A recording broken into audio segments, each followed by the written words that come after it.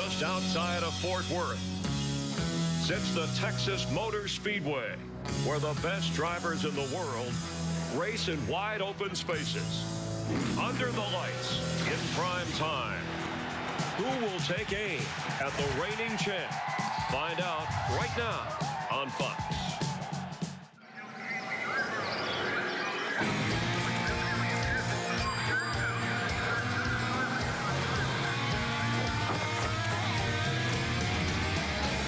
Hey y'all, it's racing day, so light out here, I can't hear a thing. Man, the fans are going wild. And these drivers came to rock, and no place else but Fox knows how to do it NASCAR style. Boogity, boogity, boogity, let's go racing, boys. Hey now, here we go, race day. Don't you be going slow. Keep that pedal down on the floor. Push it till the crowd can't take no more. Mid-hair, since the flag came down, be here to the last lap around. Worked all week, it's time to play. Gonna get a little bit sideways. Here, since the flag came down, be here to the last lap around. Worked all week, it's time to play. Gonna get a little bit sideways.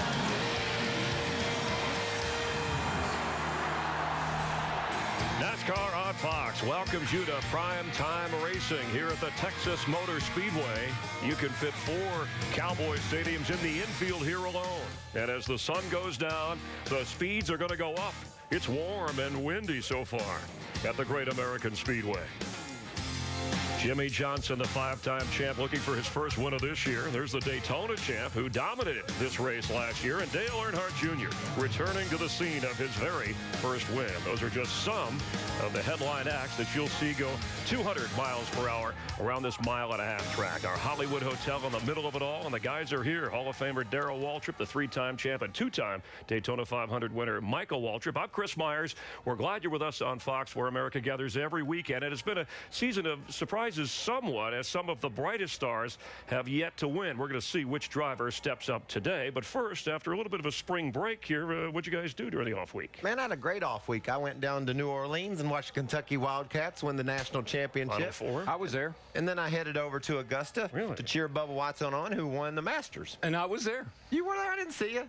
I was sitting at home on the couch, so I was there, baby. Well, tonight you have the best seat in the house, and the wind already picking up to 30-mile-per-hour gusts. How will that affect the drivers? Let me tell you something. The motor coach is down there. The motor coach weighs 50,000 pounds. Okay, the race car weighs 3,500, and that motor coach is rocking around like a bucking bull down there. So I tell you, this wind is a big factor tonight. It's going to really play havoc with the cars. It's tough enough to get down into turn 3 at 200 miles an hour as it is, Chris. You add 35 miles an hour of gusting wind, it's just that much harder. It's a tailwind. It depends where the wind hits you. Martin Truex Jr. on the pole. Let's look at some of the storylines here. And Greg Biffle has been Mr. Consistency all season long. No wins, but he does lead in points. Dale Earnhardt Jr. with 3 top 5s. This might be the night that he breaks his slump. Tony Stewart owning the first part of 2012 already with 2 wins, but because of a crash in practice, he's in a backup car. Now, Greg Biffle won this race in a backup car in 2005. What effect does that have on a guy like Smoke? If Tony's going to have trouble, this would be a good place to do it. He won the last race here last year. He's won 3 of the last 3.5-mile races that we've been to, tracks we've been to. So this is a good place for him to have trouble. He doesn't have to start in the back, so he's in good shape. The car that he's brought here and crashed was the one he wanted to race. Now he's racing one that he doesn't. So we'll see if that has a factor or not. And he's starting back of the pack. So we've had 5 different winners over the first 6 races. These are the guys that have had success along with Jimmy Stewart, but there with Tony Stewart. But there are some guys like Jimmie Johnson and Carl Edwards who have yet to win. And Jeff Gordon has led the most laps, but yet he's finished 8th as his best, and he's 21st in the point standings. And after all that, he's starting 34th. That's his worst position so far this year to start a race qualifying. Reason for concern. Just think how his season started. It started with him flipping upside down, the first time he'd ever done that. And quite honestly, his whole season's been upside down. He just can't get a break. He's got 1 top 10 finish. He's got work to do. He's got a great team, but he's got work to do. But he's fast, man. He's leading laps. It'll all come together. Yeah. I think Jeff does well tonight. Okay, don't blame age. He's 40, so is Tony Stewart. Not all engines have been revved up, though. Kyle Busch struggling after a strong 2011. His average finish so far is a mediocre 19th. And Casey Kane has found little luck with the Hendrick team. He has 2 poles, but has struggled on the track. He has not led a single lap all season long. But I want to go back to Kyle Busch, because last year when they ran here late in the year, he was parked, suspended for some incident. Obviously, he hasn't won since, and we expect this guy who was in the chase last year to be a factor. I don't think he's racing enough.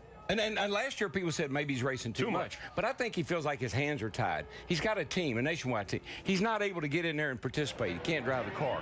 He's got to let his brother drive it. He's got a truck team. Can't go there. I think he feels a lot of restriction. Plus, his cars are not right. Yeah, not driving right. We constantly hear him say, I don't like the way it's driving. I don't like the way the car feels in the turns. I can't get it through the corners. What do you do if your car won't handle? You changed something. Well, his crew chief you may be pointing to. I'm just saying. You're just saying. All right, we have something. We have a lot. Third is his best finish, by the way, for Kyle Busch in 13 races here in Texas. Here's what's around the turn. Inside, 3 wide. Ouch. What in the hell went wrong? We'll take a look and we'll listen to that wild finish in Martinsville. Is there any carryover? Carl Edwards, a thrill seeker, and recently spent some time with a Fort Worth SWAT team. Plus, we'll have a little fun talking with Jimmy Johnson and Dale Earnhardt Jr. here. NASCAR on Fox. We promise a fun ride in Texas. NASCAR on Fox season has been anything but predictable. There have been close calls, conflict, and controversy. Record at 1. They're record at 1. The superstars have not disappointed, but others still search for the elusive checkered flag. It all counts from this point on. Stay tuned to see what happens next.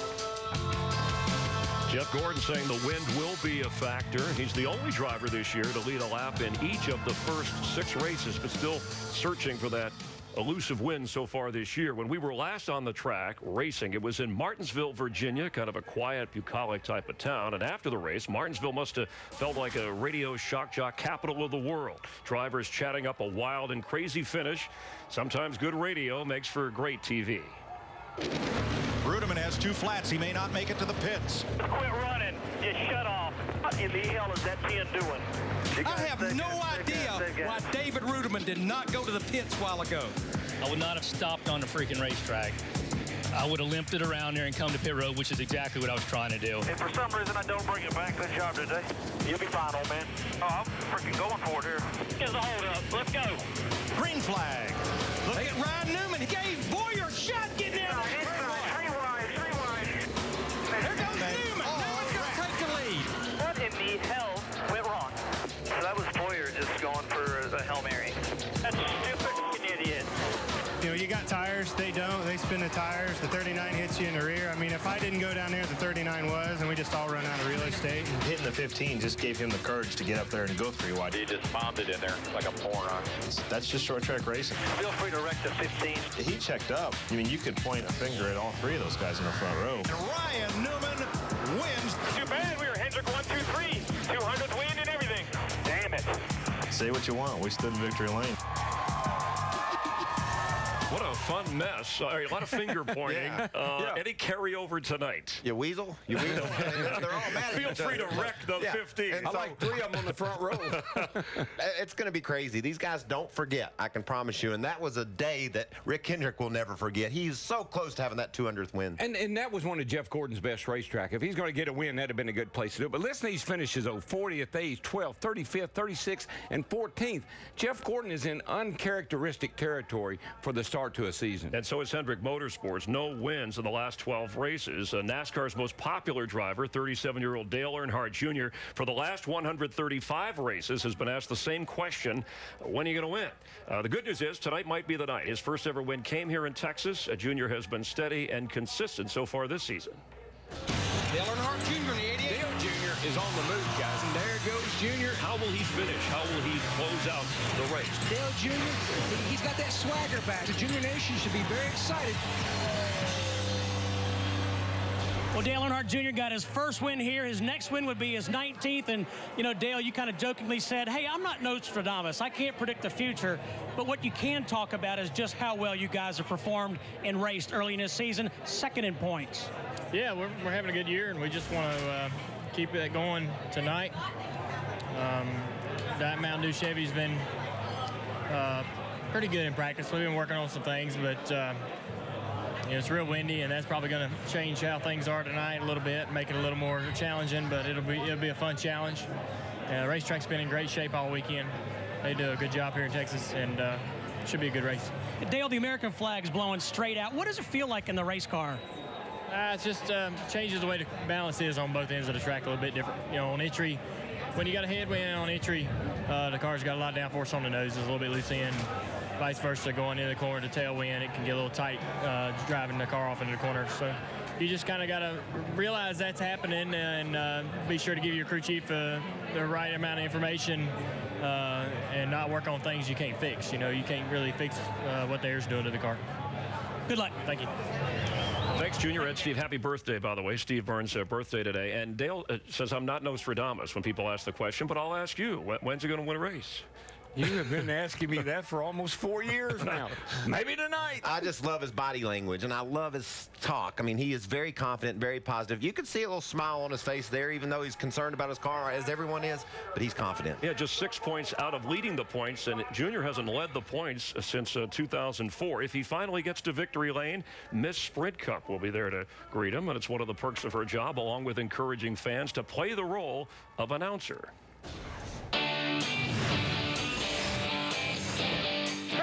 Fans a chance to introduce their favorite drivers during the NASCAR Sprint All-Star Race by submitting videos on sprint.com/speed. We wanted to see if these Texans have what it takes to deliver the best driver introduction for Ryan Newman. All right, Justin, are you ready? I believe I am. All right, let's see it. We're introducing the driver, number 39. No. You got to have enthusiasm. I want excitement. All right, here we go. Introducing the driver of the number 39 car from South Bend, Indiana, the man himself, Mr. Ryan, the Rocket Man, Newman. That's better. That's better. Okay, you guys saw what Ryan Newman is looking for in his fan video, so go get started on a video for your favorite driver. For official rules and to submit your videos, visit sprint.com/speed. Then look for the winning videos during the NASCAR Sprint All-Star Race. Good luck. Sounds like a lot of fun. Thank you, Miss Sprint Cup. We'll talk live with Jimmie Johnson and who caddied at the Masters. Stay tuned.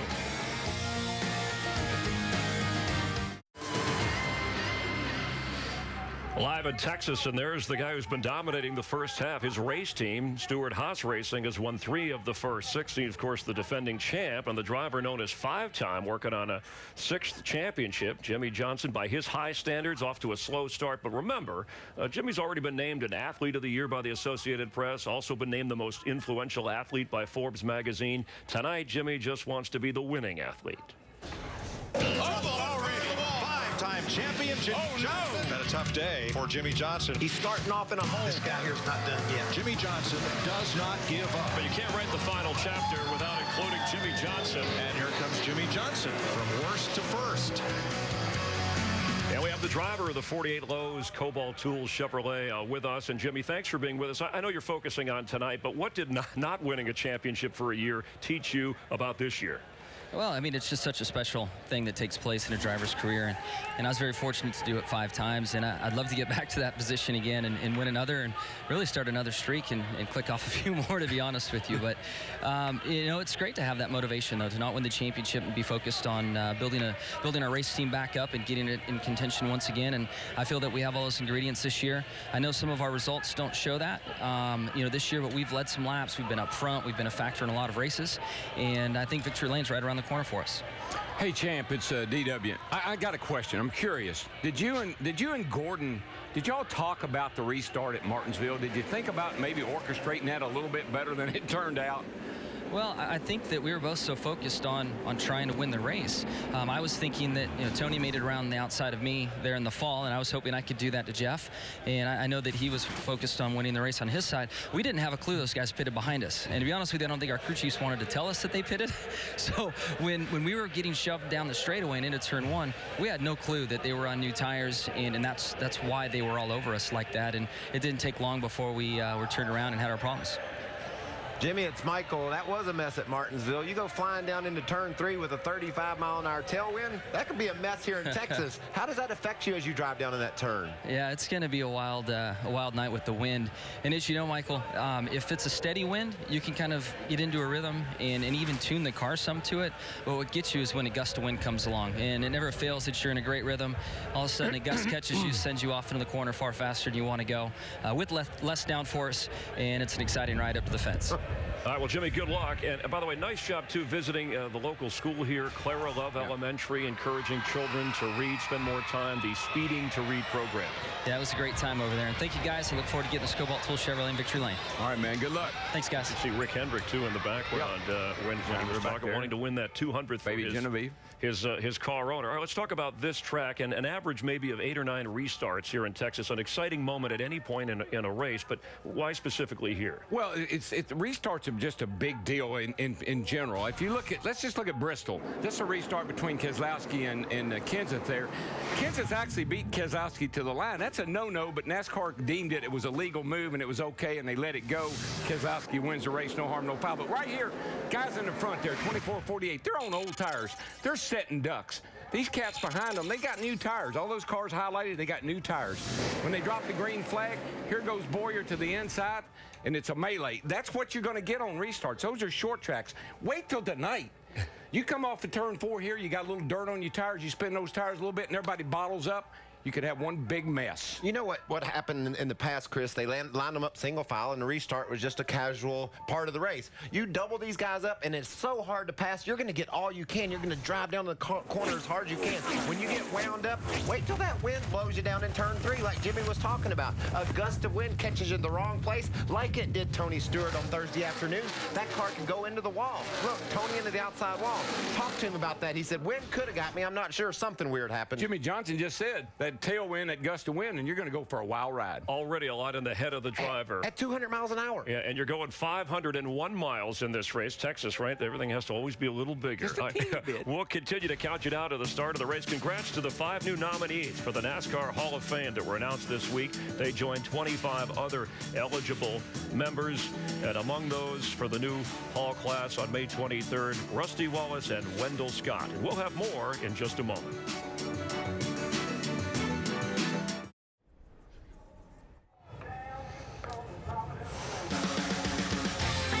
Back live here in Texas, Denny Hamlin has won 2 of the last 4 races here and had a masterful experience during the off week. Instead of gripping a wheel, he carried the bag at Augusta at the par 3 tournament for a guy named Bubba.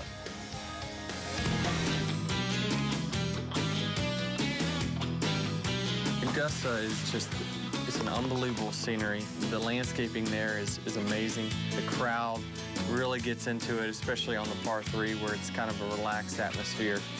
I bit off more than I could chew. It was tough to kind of keep up with who needed what club at what time, and it was an unbelievable experience that I would do over 1,000 times, and just to be in the clubhouse with those guys in preparation for them going out, it was just an amazing experience.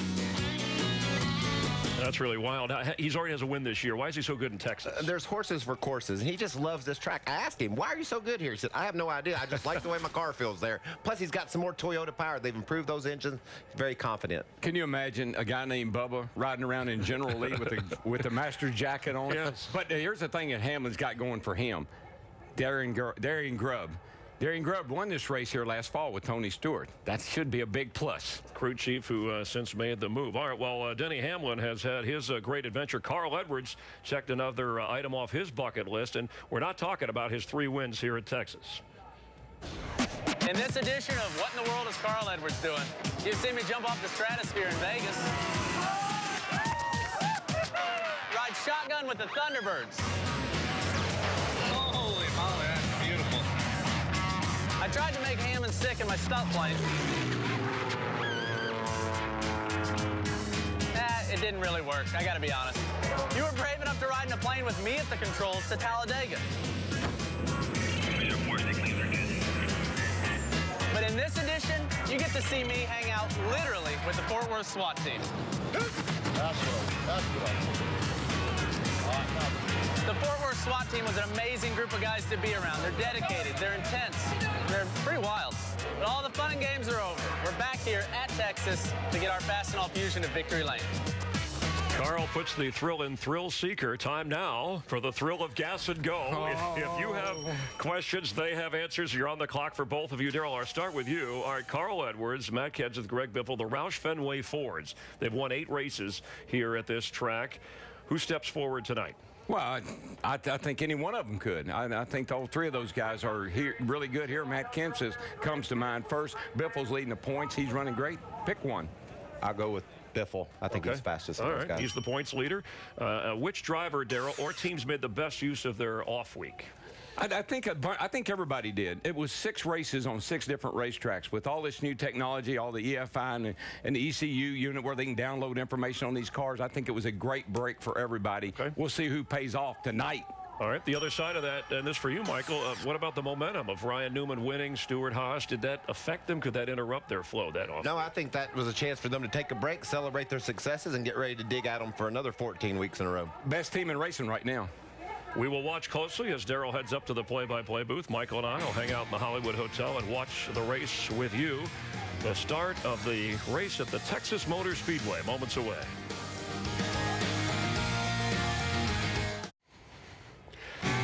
This race, the largest attended single-day sporting event in the state of Texas, among the top 20 on an annual basis. Ladies and gentlemen, please rise and remove your hats as the 75th Division Color Guard out of Fort Sill, Oklahoma, present our nation's colors.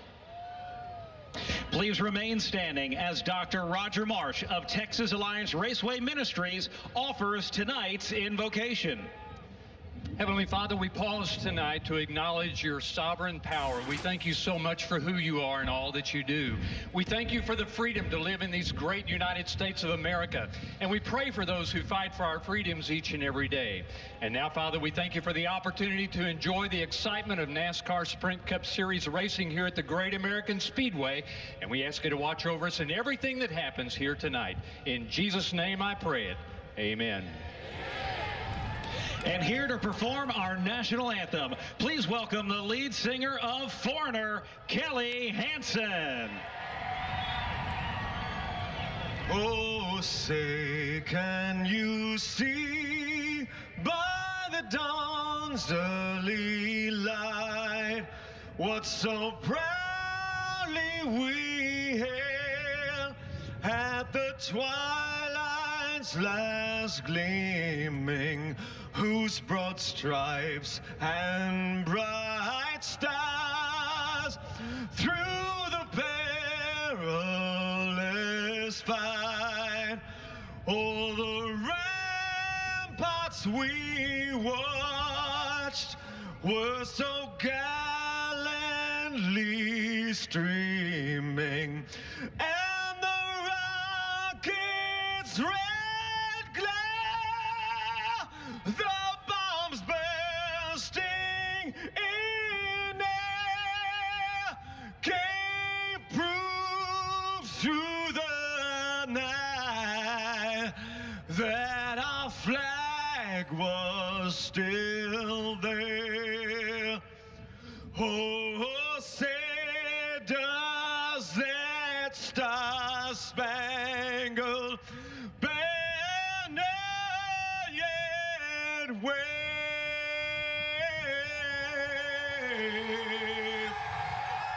Oh, the land of the free and the home of the brave.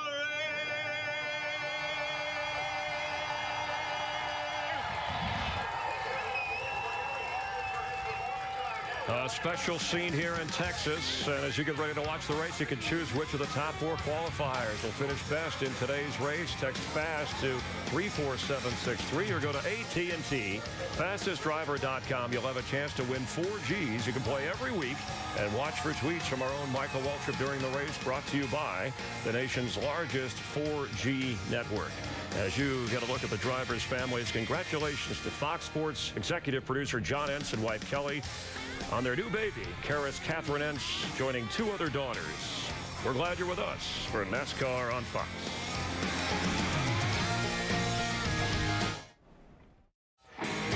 Texas Motor Speedway, the very first ever race they had here on the first lap. They had a 13-car wreck. We'll see how they handle it today. And where we are, just so you get a sense, 22 miles from Fort Worth, 35 miles from Arlington, where the Rangers play baseball. Dallas is 38 miles away. And with his fondness for cowboy hats and horses and horsepower, our Jeff Hammond loves it here. In this week's University of Farmers Report, Hammond gets into hashtags. In today's world, it's all about Twitter and hashtags. If you don't believe that, take a look at Casey Kane's car. He's even got a hashtag on the back of his race car. Maybe we can use that to hash out the race tonight. Here at Texas, it's about speed. Speed is king. And when you have speed, well, you got to be careful. Don't beat yourself. And that means drivers, don't miss a shift and blow your engine. That'll get you in trouble each and every time. And that brings us right back where we started from, the speed. Because the later we go in this race, the faster they're going to go. Remember, this track, there's no limits. Thanks, Jeff. Tonight, Farmers Insurance encouraging fans to tweet hashtag Farmers5 on lap 5 to support Casey Kane. Well, Michael, we've talked a little bit about the win and the front row. Martin Truex Jr. and Matt Kenseth, and Darrell will be talking to both of them right before we roll. What do you think we're going to see early here? We talked about how exciting restarts are. Wait till you see this start, Chris. These guys are going to get all they can get. Track position is so important. They're going to be 3 wide, racing like it's the last lap on the first lap, and they're doing it at over 200 miles an hour. It's very exciting. It's one thing to be fast early, but then to sustain that speed through pit stops, through a 501-mile race. Oh, and by the way, through the track changing. It's light outside. Now they're going to race deep into the dark. So they've got a lot to keep up with, and these pit crews, the crew chiefs, will be very challenged with their adjustments. Now, are there certain, there's guys who play well in the wind in golf. Are there drivers who are better wind drivers? Well, Tony Stewart got his first victory for his own team in a backup car. I think he's going to win this race tonight. He has success here in the past, and he likes to come from behind. He likes to fight through adverse conditions. He's got them stacked up tonight. All right, the wind gusts have been up to 30 miles per hour. They could get a little crazier as we continue through the evening, a long evening of 501 miles of racing. Let's head back down to the track. Race fans, it's time for those most famous words in motorsports. Here to give the command, please welcome your Grand Marshal, star of the Nitro Circus franchise, multi-time X Games gold medalist, Supercross and Motocross champion, and 4-time Rally America champion, Travis Pastrana. Gentlemen, start your engine!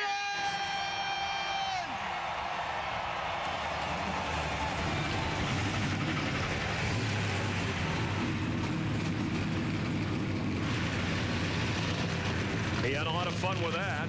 There's Dale Earnhardt Jr. You saw Carl Edwards, Jimmy Johnson, Kyle Busch, Jeff Gordon. Those are some of the big-name drivers looking for their first win of the year. Will it come tonight?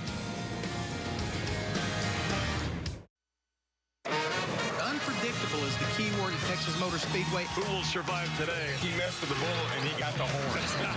This is not his first rodeo. We know that. Boys have at it. What a night for Kenseth. He will win.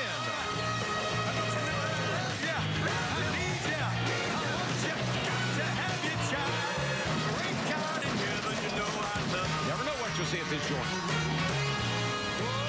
Prime time NASCAR. We welcome you to Sprint Cup Racing from Texas, presented by Farmers Insurance. We'll see 3 speeds tonight: fast, faster, and fastest. Right now, Michael, now toss it up to the guys calling the races. They do every weekend here on Fox. Darrell Waltrip, Larry McReynolds, Mike Joy, Mike Dale Earnhardt Jr., the top finisher for Hendrick Motorsports the last 2 races. That powerful team with Jeff Gordon, Jimmy Johnson, Casey Kane, haven't won in the last 12. Can they challenge those Fords we've been talking about? Well, I think they will, Chris. Junior starts 16th, but Rick has 2 cars in the top 10. There are many, however, who are saying tonight could be a Roush Fenway runaway. They occupy starting positions 2 and 3. Carl Edwards is out back, but he told me a little while ago he got real loose in qualifying, but he has a fast car, and the Fords will be strong. But, Darrell, we've been off a week, and now we come back to run 500 miles at a very demanding racetrack. Yeah, this is when all those hours in the gym pay off. This is a 500-mile race. This is a grueling race. The speeds are high. Takes a lot of focus, a lot of concentration. You got to stay up on that wheel. You got to hit your marks. And then with the wind carrying you down the back straightaway, like Jimmy Johnson said in our pre-race show, it's the wind gusts that bother you. But you got to be on your toes tonight. And the guy that's in the best shape, he'll be the guy that's running up front tonight at the end of the race. Larry, this is the 23rd Sprint Cup race at Texas. This track's got a little age on it, and it's gotten a little rough over the years. Well, absolutely. Yeah, 500 miles. We're going to have a few cautions, but we're going to have some long green runs. But when this track is as old as it is, it has lost so much grip. It's so hard on the tires. And I think this race will be won by what my driver does on that racetrack and my crew on pit road. This will not be a race that will be won by strategy, 2 tires staying out. You better get 4 Goodyear tires every time that caution light comes on. All right, let's have a look at the Geico starting grid for tonight's race. Martin Truex has his 7th career pole. He starts with Matt Kenseth, who makes his best start at Texas. Greg Biffle, who won here in 05, 7 straight top 10s here, and Mark Martin, the 98 winner. Casey Kane and Ryan Newman, who won at Martinsville just 2 short weeks ago. Marcus Ambrose, the Aussie, with Brad Keselowski in a Dodge. Top 10 anchored by Jamie McMurray, only his 2nd top 10 Texas start ever, and Jimmy Johnson, who has 16 wins on mile-and-a-halfs. Then Paul Menard, who led 100 laps yesterday but finished 2nd, and A.J. Allmendinger, who had a career-best 2nd a couple of weeks ago at Martinsville. Darrell? Martin Truex, it's a DW. Got a copy? I got you. Hey, buddy, you've had 3 top 10 finishes the last 3 weeks. How about tonight? Sitting on the pole, you got a car that can win this thing? Yeah, I think we do. We've had a good weekend here so far, and everybody's done a really nice job on our Napa Toyota. Car's fast, got speed in it. We just need to keep open the racetrack all night long and be around at the end and see what happens. I think we can do it. All right, my friend, good luck, and have a good one. Thank you, guys. Everybody enjoy this one. It's going to be good. Martin Truex from the pole. In fact, 5 of the drivers starting in the top 6 spots are past Texas winners, all of them except Truex, the pole sitter. And he needs to lead some laps. He hasn't led any laps lately. He needs to lead some laps to win this thing. Let's see if we can get Matt Kenseth. Matt Kenseth, DW, got a copy? Got you, Dovey. Hey, buddy. It seems like everybody's predicting that tonight could be a Roush runaway, and you're the leader of the train. How do you feel about that?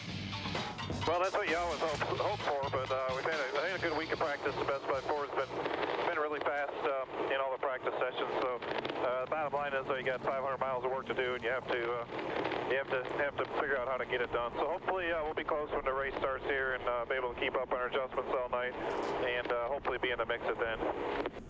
All right, my friend, good luck, and put her in victory circle. Thank you, sir.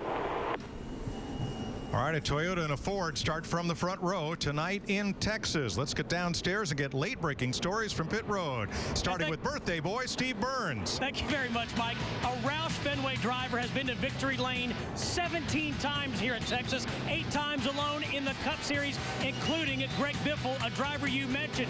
2 things for Greg Biffle to be concerned about. As DW said, you've got to watch those tires. Larry Mack said it too.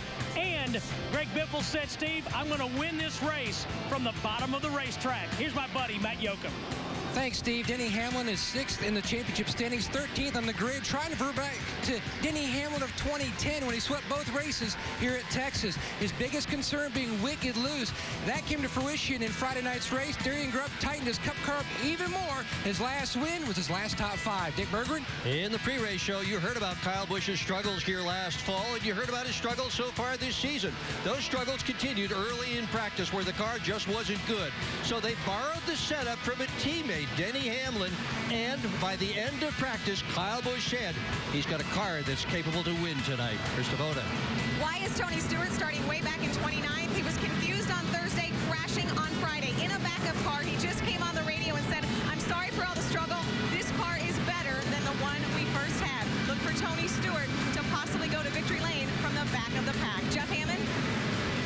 Thanks, Krista. And Matt Yoakum's already pointed out, Denny Hamlin won both races here in 2010. But how did he do it? Getting through the center of that corner faster by getting back to the throttle quicker than anybody else. So speed is a king down here in Texas.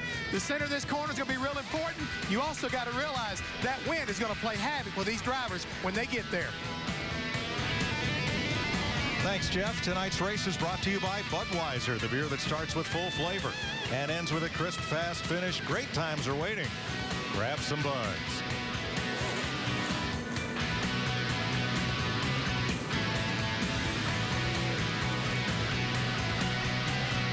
Tonight they'll go 500 miles in the Lone Star State. Hot and a little muggy, 79 degrees, winds up to 40 miles an hour, 334 laps make up the distance. Pit road speed 45 miles per hour. The fuel window for Sunoco race fuel 50 to 54 laps. That could go down a little bit if someone hits pit road and gets those fresh tires. 501 miles. And remember, Casey Kane's sponsor would like you to, right there on the taillight panel, hashtag Farmers5 on lap 5 to support Casey Kane. Well, there's no better place than for a boogity, boogity, boogity. Let's go racing, boys.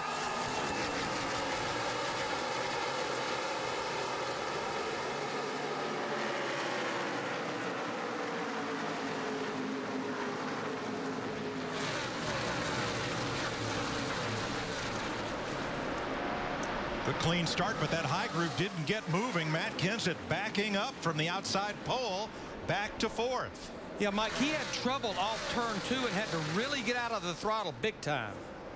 That's always a little slick over there, off 2. Martin Truex Jr. will lead the first lap from the pole. And really, Mike, that's what he needs to do. He needs to lead some laps because he hasn't led any laps much this year at all. Greg Biffle right with him. A little bit of a gap to Casey Kane in third. Then Ambrose and Kenseth as they settle in single file back to about 12th place. I believe that guy running second, Larry, that's going to be somebody that's really, really up on the wheel tonight, and it's going to take this thing and try to get it by the horns and wrestle it to the ground. Yeah, we know how bad Greg Biffle in that 16 wants to get the victory lane. It's been well over a year.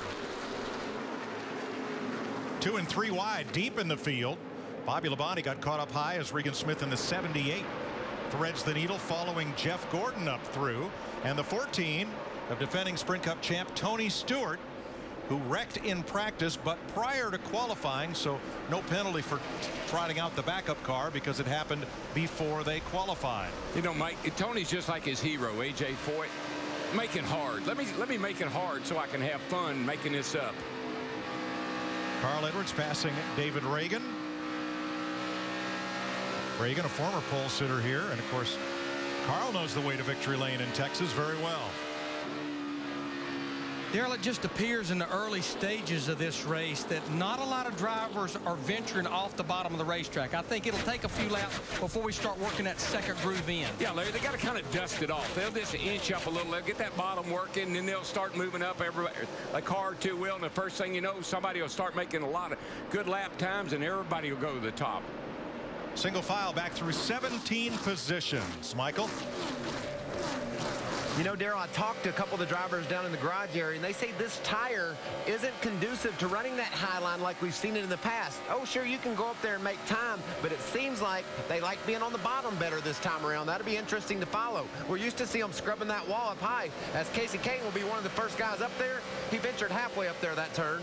Yeah, I think what we'll see is the tires wear and the bottom kind of gives up and it gets harder and harder to run down there. You'll just automatically slip up the hill whether you want to or not.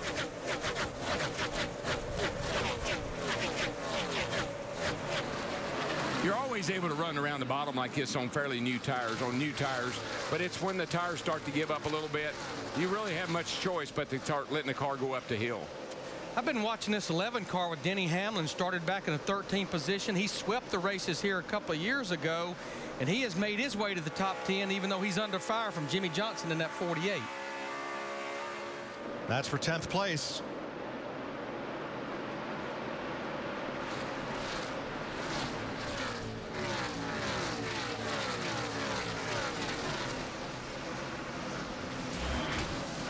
And that battle decided for now in favor of Johnson.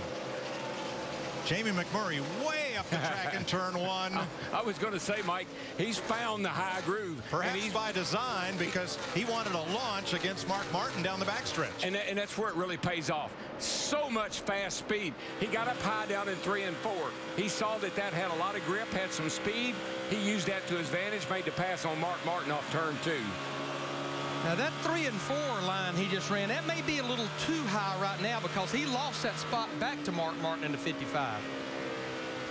Tries the same thing in turn 1 this time. Wind it up top, drop to the bottom, get the run down the back straightaway. That's where it is. I mean, you can get back in the throttle up high like that.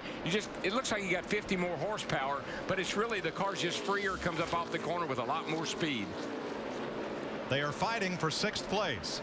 Just about 3 seconds off the lead right now. And I'm not so sure that that McMurray didn't take Mark by surprise, because he did get up there so high and he kind of got by Mark. And I think Mark maybe didn't know he was out there until the spotter hollered at him. Martin Truex lapping rookie Josh Wise. Scott Riggs has made a pit stop, coming back on track. A lap down. Reed Sorensen, Dave Blaney, and J.J. Yaley also 1 lap down, as we're 9 laps in Texas. Martin Truex has led them all. Well, Truex has been on a tear lately. I mean, the last 3 races of last year, he had some top 10 finishes. He started the first 6 races this year with consistent top 10 finishes. He's a guy that's really sitting there waiting to win a race. We've talked about the Fords, primarily the Roush Fords. Don't forget the 2 Richard Petty Fords, led by Marcus Ambrose in the 9, who moves up into 3rd place ahead of Casey Kane. You know, Marcus is sitting there, Larry, and he and Todd Parrott, they got to win a race. And this is a racetrack that Todd Parrott's won at before with Elliott Sadler. So seeing Marcus run good doesn't surprise me a bit. Yeah, it's almost like that 5 car of Casey Kane. He's starting to back up. In fact, Matt, he just lost a position to Matt Kenseth in the 17. And he just told his team, Larry and Mac, that the car really loose on entry and surprisingly even looser across the center of the corner. And he said, Sylvie, this wind is absolutely crazy. Riding with Kevin Harvick just ahead of Kyle Busch. And Harvick in 13th place, working the high groove. And I don't want to disagree with Michael necessarily, but I think you're going to find in this a little bit, everybody will be running up a little higher. They run the bottom on new tires because that's got a lot of grip. Tires wear off. Cars are going to find the top. Scott Speed, Mike Bliss, and Landon Castle have made unscheduled pit stops. Castle's car steaming a bit. I've seen several drivers hit pit road already. Dave Blaney in the 36 being one, and they focused on cleaning the grill. We've talked about the wind. That's another thing that happens with the wind. It's blowing a lot of grass and a lot of trash around that gets on the front end opening and blocks that up. It's not that uncommon here because there's no grandstand down off of turn 2 over there, and all the way down the back and through the infield, they get such a wind, it picks up all kind of stuff and blows it on the track. Martin Truex Jr. won his first pole at Texas and his most recent pole yesterday. He's led every lap here. Open happiness. 20 laps in. Here at Texas, Martin Truex Jr. leading Greg Biffle now by just about 0.6 of a second. The second-generation New Jersey driver got his very first Sprint Cup pole right here. This is his second at Texas, but it's only his second top 10 start of the year. Whatever, they have found something here. He is fast. He's led every lap, and he leads our Toyota top performers of the race right now, with Mark Martin in the top 5, Denny Hamlin, Kyle Busch in the top 15, Clint Bowyer in the top 20. Yeah, we're getting about halfway through a fuel run, and I think we're starting to see some drivers that their car is going away. Denny Hamlin being one of them. He had cracked the top 10 just a handful of laps ago. And then, of course, we've talked about Kasey Kahne in that 5, who's fallen all the way back to 10th right now. Steve Burns. Mike, listening to Greg Biffle and his crew on the radio, his spotter, Joel Edmonds, is giving Greg a heads up when the wind really starts to gust towards turn 4. Greg just said the car is loose in, and I'm sliding the nose. This wind is also putting some trash on the grill of these race cars, Biffle's included. Yeah, but you know, you talk about the cars and some are loose. Most of them are all loose from what I'm hearing. But you just think about the practice schedule we went through here. We never had a practice when it was like this at this hour of the evening. So these guys are really, they're probably got their cars set up with a lot of adjustment in them so they can get them dialed in for later on in the evening. 12th place race. Dale Earnhardt Jr.'s 88. Started 16th, and he is passing his Hendrick teammate, Kasey Kahne, who started top 5. And Carl Edwards has something to say about this in the 99. Yeah, I think Kasey was maybe letting Dale Jr. slide by on the outside, and Carl said, whoa, if you're going to slow down that much, I'll just go too. But this deep in a run, this has to make Carl Edwards and his team feel pretty good in that 99 car. Started back in 20th, and now he's working on trying to crack the top 10. Meanwhile, Matt Kenseth up in 3rd place may have an issue. Matt? Combo issues, Mike, for Kenseth. He says, number 1, possibly trash on the grill. He was having Mike Kalnoff look at it. It looked semi-clean. The temperature had climbed up to well over 255 degrees, the water. And then his other concern, it smelled like something was burning inside the race car, like possibly a rag had been left in the car and fallen down inside the rocker panel. He says, definitely smells like something's burning. Can't help you with that one. No trash on the grill that we can see, man. No, it looks pretty clean. Yeah, not a whole lot you can do about that. And Kenseth running competitive lap times. Meanwhile, Kevin Harvick in 8th place, Larry, is the quickest car on the racetrack. And I've been watching Kevin Harvick. He started back in the 15th position. He's moved up to the 8th spot. And watching our scoring monitor, he definitely has the fastest laps right now. But look where he's running. I think this is what Darrell pointed out. You get this deep into a run, that's where you start moving, is up the racetrack, hunting more grip. Sure, ideally you'd like to run around the bottom, because why, Mike? It's the short way around. There you go. Up front, Martin Truex has company. Greg Biffle is there. They have lapped past the 33 of Tony Raines. Meanwhile, Mike Bliss has gone to the garage, and they just pushed Scott Speed's car back to the garage area. Lapping past J.J. Yaley is our race leader, Truex. And when the car gets loose, you just run in the corner a little higher. You don't have to turn down in the corner so hard. You don't have to turn the wheel to the left so hard. It's a little more forgiving as you make a little higher entry and run a little easier line, a little bigger radius around the top of the track. But that traffic has allowed the 17 of Kenseth, who comes into tonight's race as the favorite, to close up on his Ford teammate Biffle and Truex's Toyota. Larry, you don't reckon that Kenseth took a page out of Carl Edwards' playbook and he thought he would mess with Jimmy Fenning a little bit, do you? I don't know if he's got quite that sense of humor. Yesterday was Friday the 13th, but April Fool's Day long over.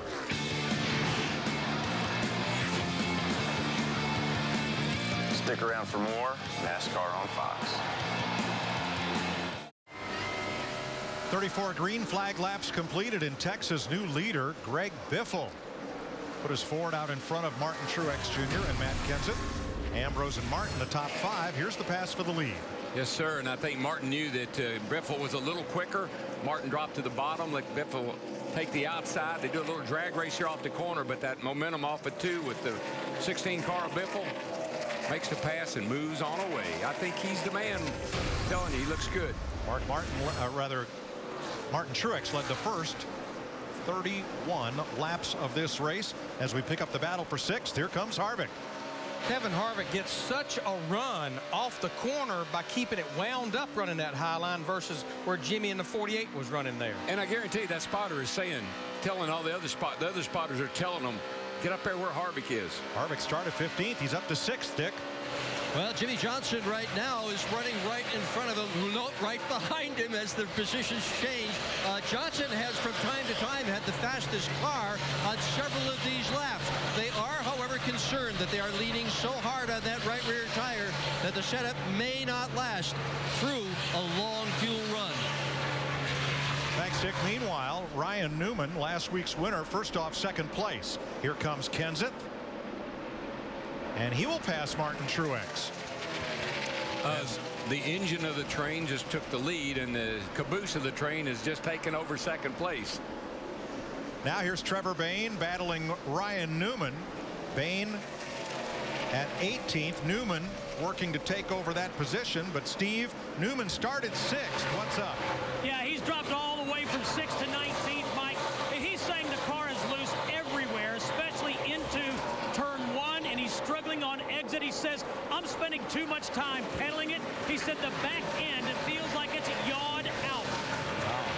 That's pretty much the same thing that caught these drivers and their teams off guard in the November race here. The concept or the thought process, the track cools down and gets rubbered in, that the car tightens up. You know, it will not turn as good, but it looks like that the drivers, their cars are getting looser. Some time ago, we said Harvick was the quickest car on the racetrack, and he just rocketed past Mark Martin and up into the top 5. Michael McDowell has gone to the garage area, joining Scott Riggs and Scott Speed. Mike Bliss has come back out.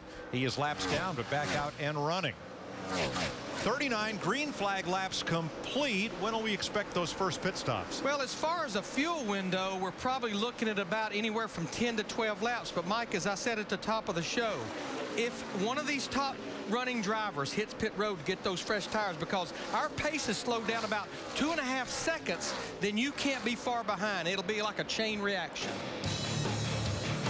Kevin Harvick flashes past Marcus Ambrose and into 4th place. 40 laps complete in the Samsung Mobile 500.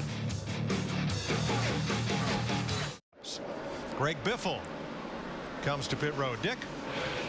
Well, Greg Biffle started in the 17th position in car number 18. The car has not been as good as they had hoped. Steve? Well, Greg Biffle saying he's been sliding the nose of the race car when he's in the corners. He called for the adjustment. He said, I want 1 round in the left rear, 1 round of wedge for Greg Biffle. Also, 4 tires. Pit road is a busy place. Harvick in and out. Logano coming. Krista?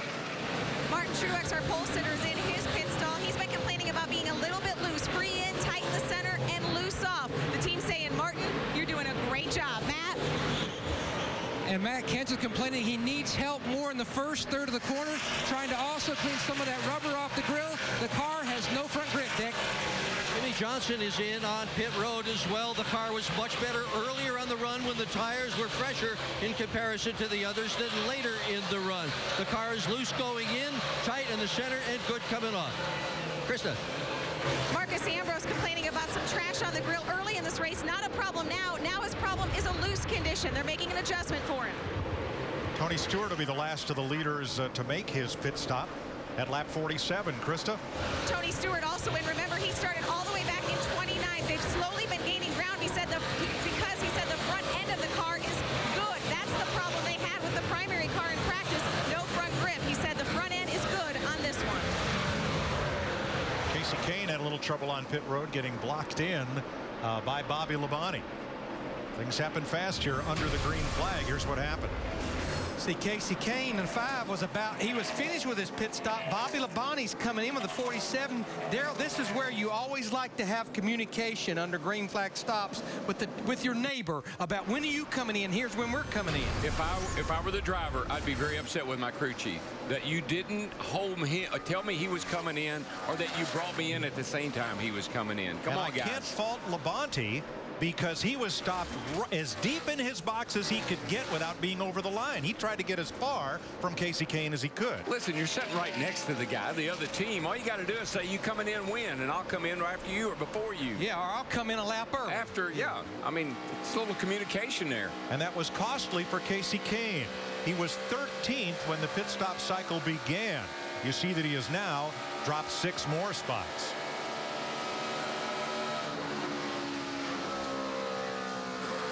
Greg Biffle was our race leader before pit stops. He had a 1-second lead on Matt Kenseth.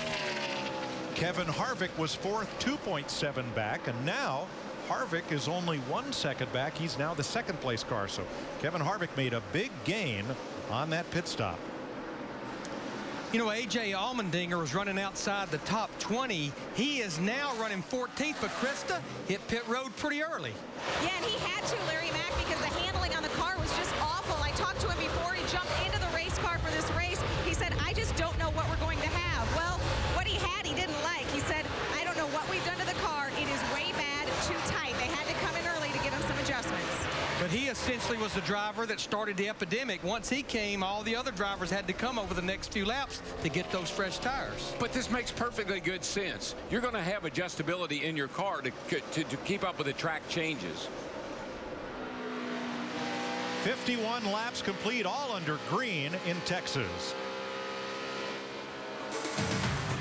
NASCAR on Fox, presented by Farmers, is sponsored by Budweiser. Great times are waiting. Grab some buds. Martin Truex led the first 31 laps of this race. Greg Biffle went out front for 19 circuits before pit stops began. Matt Kenseth and Marcus Ambrose each led a lap during the pit stop exchange. Biffle out front now by still 1 second over Kevin Harvick, with Truex third.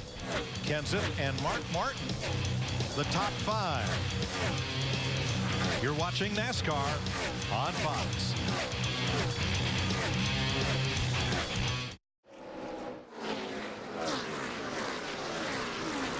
Coming up on 60 laps complete in Texas, Greg Biffle's Ford leads Kevin Harvick's Chevrolet, and that gap has remained constant, right at 1.1 seconds. Martin Truex Jr. on Harvick's bumper pretty much. Then Matt Kenseth, Mark Martin, no change in the top 5. Marcus Ambrose 6th. We've had 1 round of green flag pit stops. Everybody got 4 Goodyear tires and Sunoco race fuel and got right back at it. I'm watching the scoring monitor. Our first 8 cars are all running within 1/10 of each other. That is just, I mean, you can lay a blanket over the first 8 or 9 cars there. And here comes our pole sitter, Martin Truex, on the bottom in the 56. They tried to split the 33 of Tony Raines, and Harvick holds him off for now.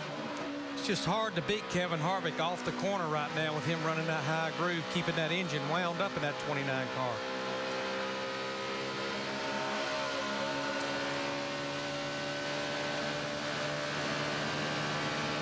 Truex settles back in Harvick's draft and goes to the bottom as Harvick chooses the high road.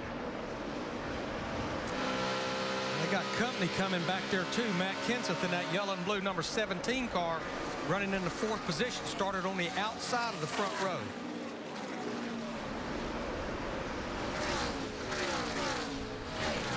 Larry, I tell you, that wind right now is as strong, I think, as I've seen it all night. The flagpole, the flag itself is just straight out, and the flagpole is actually bowed over.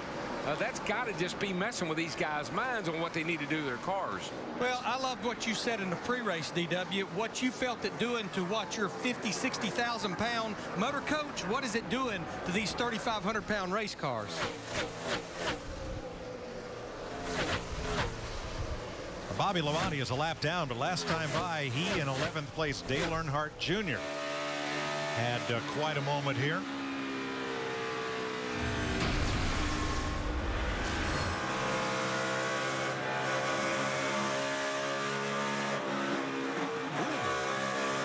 Junior, I think I don't know quite what to make of it. You know, the only thing I can say is Bobby Labonte kind of slid up in front of Junior, a lot like we saw at maybe it was Las Vegas when Mark Martin kind of slid up in front of Junior like that, and he gave him a little tap, and I don't think Bobby liked that or was ready for it. Now, Bobby Labonte is running 1 lap down back in the 32nd position, but he's the 3rd driver 1 lap down, trying to get to be the first driver to get the free pass should the caution come out. But that's when the driver gets very annoyed. When a guy's a lap down, you're faster than he is. You're going by him, and he slides up in front of you and breaks your momentum. You know, a little bump, I can understand that. Darrell, with Truex on the bottom and Harvick up top, is this fun racing, or does it get aggravating that no matter what line you choose, you're right next together? Aggravating. Matt Yoakum, what's up with the 17? Issues continue for Matt Kenseth. Now Matt believes he's got a loose, possibly left front wheel. The guys are on the wall. Matt said, I absolutely cannot make it a full fuel run. Expect him to hit pit road, at least from what he says, in the next lap or two. Boy, I tell you what, they've started tonight off with all kind of issues, and you know, that pit crew is absolutely, Larry, in my opinion, the best on pit road. They very seldom make a mistake. That is very unusual. Yeah, it's very rare that either Matt Kenseth or his pit crew ever makes a mistake during a pit stop, whether it be under green or yellow.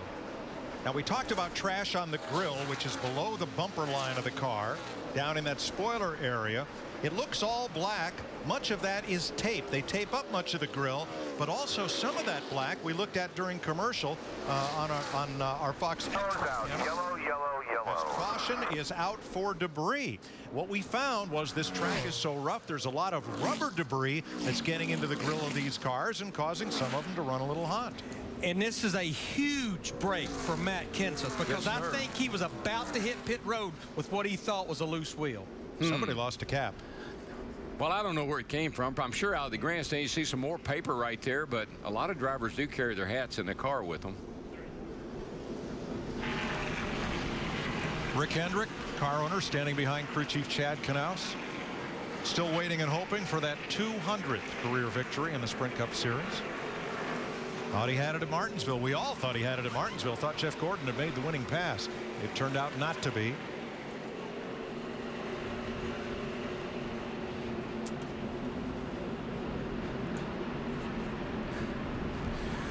Well, you see these crews ready on pit road, and as we talked at the top of the show, won't be any strategy here. It'll be 4 tires and pack that thing full of Sunoco race fuel.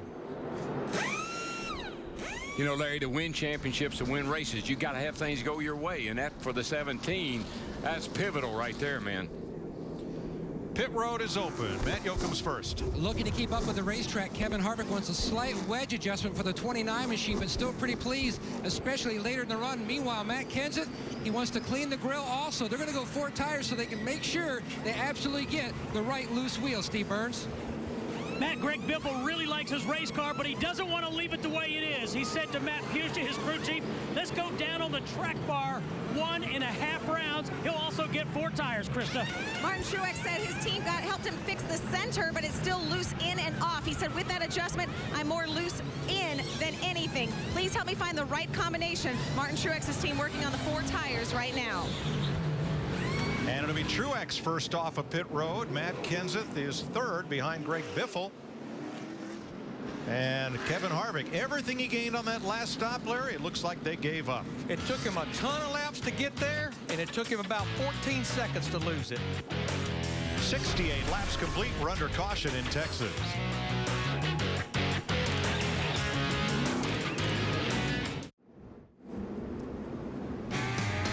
When cows fly. Well, the winds is gusting to 40 miles an hour plus. Hats off to our cameraman up on the roof. Hope you're tied down up there. And David Regensford is the Aaron's lucky dog. You don't need credit. All you need is Aaron's. He gets back on the lead lap. First car 1 lap down at the time of caution. Kevin Harvick had a rough pit stop, and you see the crew time versus Martin Truex plus 3 seconds there. And here's why. Watch the right rear tire changer. After that first, Jimmy Johnson with some trash on the grill. And you can see trash on the grill, and what you'll see this crew member look at it. He'll go to swipe it, but he elects not to. I think they've been monitoring Jimmy Johnson's temperatures, and he was not running that warm, so they elected to leave it on there. 70 laps complete. KFC Fresh Start. Come in today and taste why fresh is better at KFC. I think that crew member elected not to get run over. Back under green after the first caution flag of the night. This one for debris. And it's a drag race off turn 2. That high line, baby. Get that momentum up off the corner. Drag race down the back for everybody. And Truex wants to hold that lead against Greg Biffle and Matt Kenseth. That low line should be pretty good with these new tires for a few laps. But it's Biffle up high, and the Biff will lead this lap.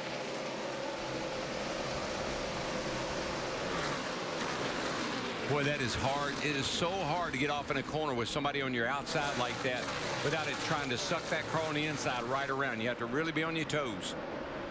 We did get word that Matt Kenseth, they showed no signs of having a loose wheel when they changed those 4 tires on his car. Hey, when you play with those air pressures, Larry, sometimes you get that inner liner, the air in it a little bit too low. It'll shake inside the wheel till the pressures build up.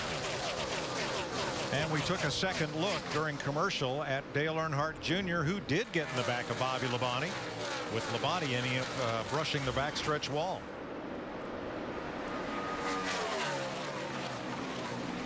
So Greg Biffle goes back out front for the second time tonight. He has now led 37 laps, more than anyone else. How about a Saturday night? Crank it up.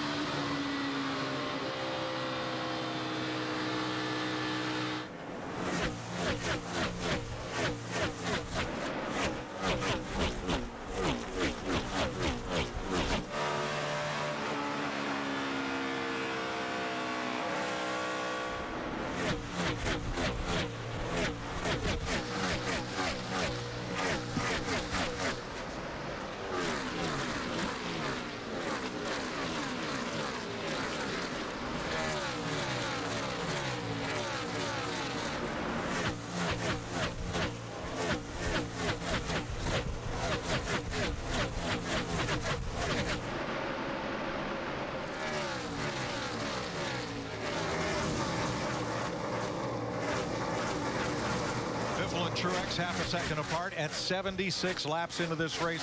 One brief caution for debris. At least 2 drivers got by with just 2 tires on that pit stop. Dale Earnhardt Jr. and Tony Stewart, we're told, each took 2, not 4. Yeah, Tony Stewart was one of the last drivers to make a green flag pit stop. They still had 20 laps on those tires. He went from 28th to 12th. I think this could be a short-term gain. They need a caution not too far down the road. But I tell you a guy that's really made some great moves, Larry, and that's the 24 car. He's up to 12th place now. Jeff Gordon started back in, what, 36, I think it was, and they've done a nice job. He was making some progress before the pit stops, and now he's really in good shape. Matt Kenseth has moved his Ford up to 2nd place. He's passed Truex, with Jimmy Johnson looking in the 48.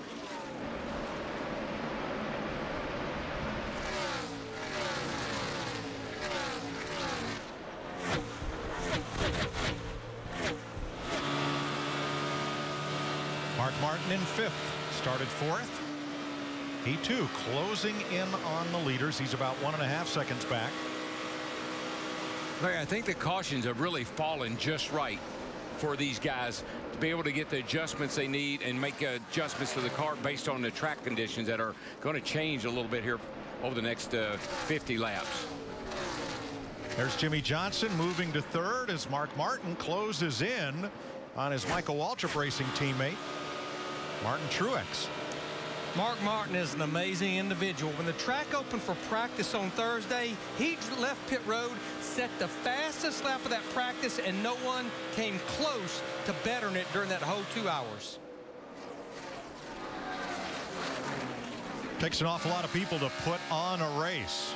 It's a large class up at the control tower. Here's Jeff Hammond at the University of Farmers. Yeah, we're inside race control, folks. I mean, you take a look here behind me, you can see this is where the ebb and flow of the race actually originates from. David Hoots is controlling the race right now. He's the one, in case we have a caution flag, will make those kind of decisions. But any kind of decisions are made from right inside here, because whether it's on pit road or the racetrack, this is where it originates. You can see up on the screen right here, the big screen. NASCAR also has the ability to watch the race and see it from different angles and different camera positions. And in the event they need to do instant replay, they can do that. For instance, at the end of a race, green, white checker, and something needs to be decided, they go to these big screens and these instant replays. This is where it's all happening. Now, it's calm right now. It's really under green conditions. Everything's very quiet, very basically subdued. But in the event of a caution flag, this place turns it almost like a pit stop for a pit crew. They spring into action. Safety vehicles are moved immediately to different locations. Everything starts happening fast and furious. This is truly the heartbeat of this race in this control area. Thanks, Jeff. Daytona 500 winner Matt Kenseth gave a thank you wave out the window to his Roush Fenway Ford teammate Greg Biffle as they exchanged positions 1 and 2. So Kenseth has now led for the second time tonight. He led 1 lap during the green flag pit stop exchange. I think there's something going on with that 88 car. Dale Jr. He came off 2 last time by, just about stopped, and a bunch of cars got up on him and passed him, and now he's been under attack here by the 22. What's going on, Dick? Well, he hasn't been particularly specific about what is going on, Darrell, but he has told the crew he just can't drive it. Boy, I'll say, he just got his hands full right now. He almost spun that thing off turn 2 a couple of laps ago.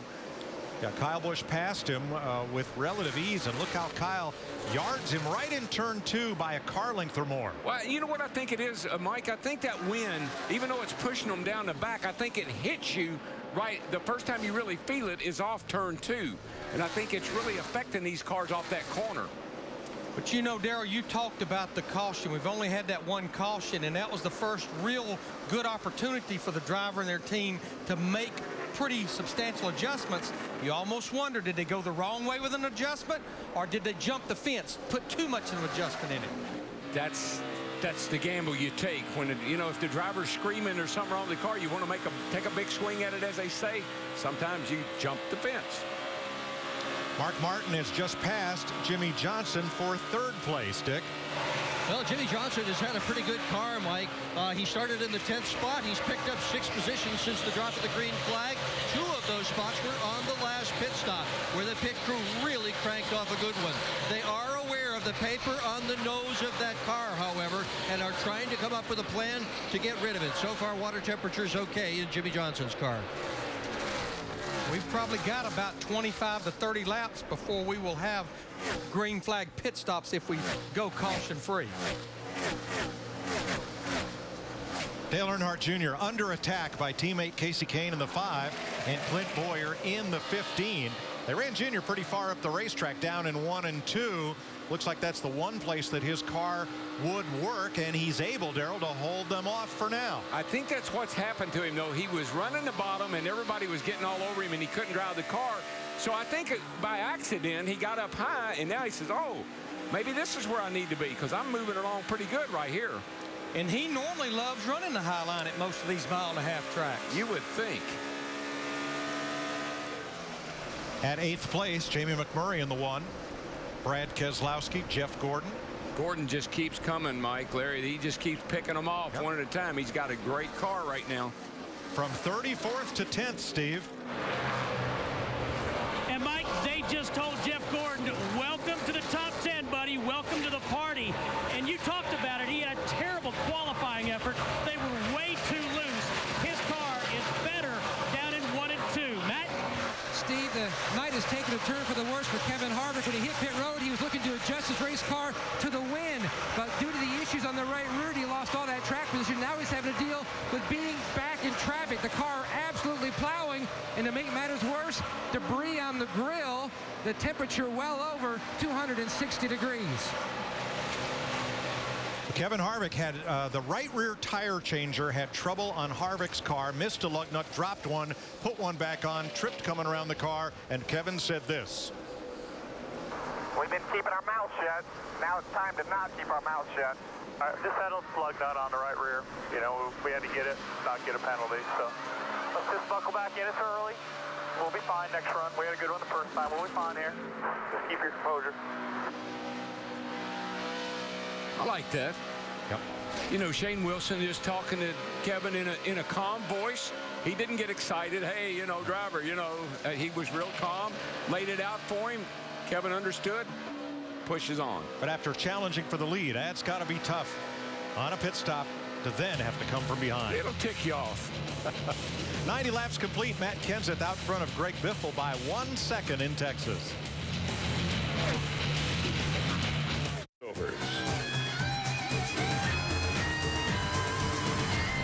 95 laps complete. We're under the second caution of the day.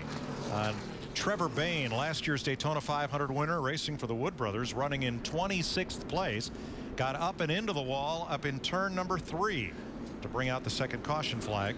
David Rudiman will get the free pass. And normally I'd say, well, he's got a lot of damage. He probably done for the night. But these cars are so resilient. You can knock the wall down with them and come in, beat the fenders out, and go again. Let's talk about the two-tire strategy in the last run.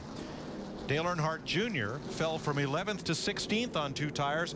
Tony Stewart restarted 13th. He got track position, but fell to 27th. That science project is complete, Matt. The car was free for Matt Kenseth, but he also thinks that was because of the debris on the grill. They're going to pull tape because of the water and oil temperature. Meanwhile, Mark Martin says his car, he wants it to be just a tick tighter for this next run, Dick Berggren. Jimmy Johnson in the lower right of your screen said that the adjustments that they made in the last pit stop work, so a little more of that. Steve. Greg Biffle had some trash on the grill. They've cleaned that off. Also a wedge adjustment in the left rear. Krista. Martin Truex saying he has no rear grip at all. He says, I need something stronger than the adjustment you gave me last time. Last time it was air pressure. This time it's track bar. The team got him out first the last time. Not this time. Again. Nope, Martin Truex. Tell you what, that 48's crew, Jimmy Johnson's crew, he cleaned the grill and they still smoking with their pit stop. That #1 pit stall, though, that's the tip, baby. Look at that. They're taking all that stuff off the grill. Second caution of the day for Trevor Bayne. There's Martin Truex winning the race off pit road from Greg Biffle and Jimmy Johnson. Network, AT&T, rethink possible. Nearing the 100 lap, 334 here in Texas, and time for an AT&T race break, brought to you by the nation's largest 4G network, Rethink Possible. 4 leaders and 10 different lead changes. We started with wind gusts that went from 30 up to 40 miles per hour. That's Greg Biffle passing the pole sitter Martin Truex Jr. The Biff leading 46 laps in the race. Kevin Harvick worked his way up into the top 5, but in the pits lost 7 spots and said, we don't need to make it harder than it looks, just change the blank lug nuts. Meanwhile, he slipped back and has had some problems on lap 82. There was actually earlier something out on the track bringing out a caution which benefited Matt Kenseth, who was complaining because of a vibration, and it helped him work his way back into the top 5, currently 4th. Carl Edwards moments ago heading in, and there's Trevor Bayne, who had some problems as well, brought out a caution. He talked about that car just getting sideways down in turn 3, Chris. The wind could have been an assist there. You're a little bit loose anyway. Thing gets sideways into the outside wall. Carl Edwards comes back to pit road. The team wasn't confident that they got all the lugs replaced properly, Chris. This is a bad break. We've seen how hard it is to drive from the back to the front. The only guy that's done it is Jeff Gordon. He's got a really strong car tonight. Also, Tony Stewart, who started 29th, the 2-time champ, of course, won this race back in November. You listen on the radio when they weren't doing so well. Very businesslike. Reminds you of the demeanor he had during the chase when he won 5 of the 10 races. What a champion Tony Stewart was last fall, and to hold it all together like he did earlier today, people can take a lesson from that man.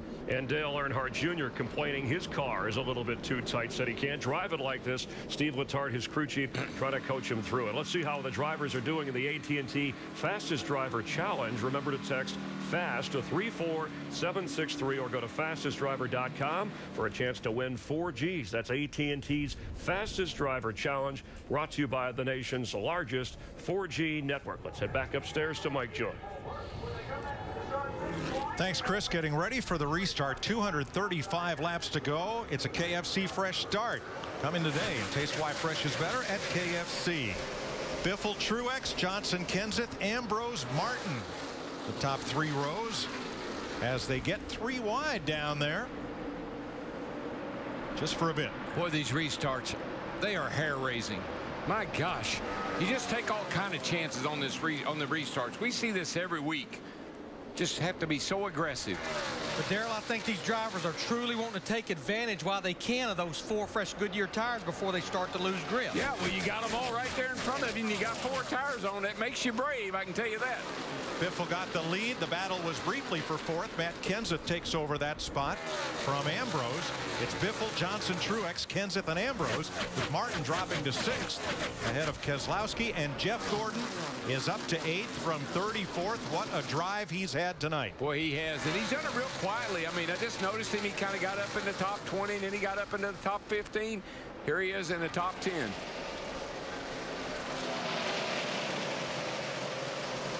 Jimmy Johnson challenges for the lead. You know, Larry, I remember Chad Canal saying, I think it might have been latter part of last year, that they had started working on a package for racing, that they had fast cars. Remember, Jimmy hadn't won a pole in a long time. And he said they started working on the car so they would race better. Maybe they've added some kind of more downforce to the car for the race, making these cars not qualify good, but really come to the front in the race. They've definitely changed their approach in practice, working on race setup versus qualifying before qualifying. Greg Biffle by 0.4 of a second. Jimmy Johnson trying to become the first Chevy driver to, well, he's a dealer too, first Chevy driver to lead this race tonight. It's been all Ford and Toyota in the front spot. I tell you, I just think it's going to be mighty hard to wrestle a lead away from Greg Biffle. I could just see it in his, and Biffle's got so much confidence right now. His crew chief and him are on the same page. He's leading the points. He's had a bunch of great finishes already. He wants to win. Steve? Hey, DW, I'll tell you how much confidence he has right now. When he took the lead, he keyed the radio and said, "Good night."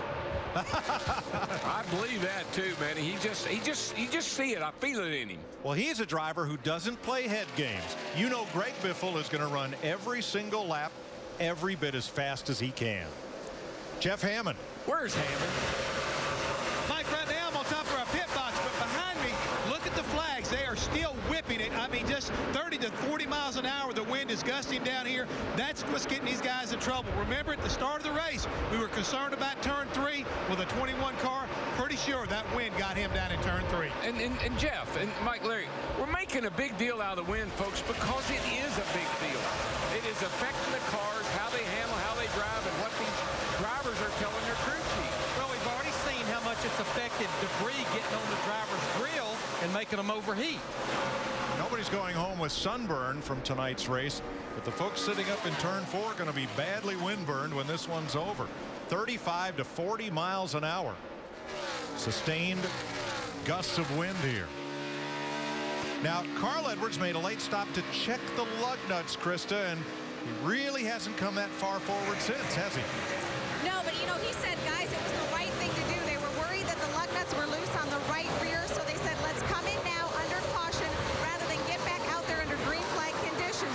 Carl even saying, guys, we have to think championship. It's only 7 races in, but he's thinking big picture, especially after what happened last year, losing it the way they did. And remember what Brad Keselowski told us it was like when you get back there like that. It's like you're in a bubble, and you can't get enough speed. You can't get enough run on a guy to bust out of that bubble of air, and that's what happens. It's what's happened to Carl. He's trapped back there. Carl's the last car on the lead lap in 30th.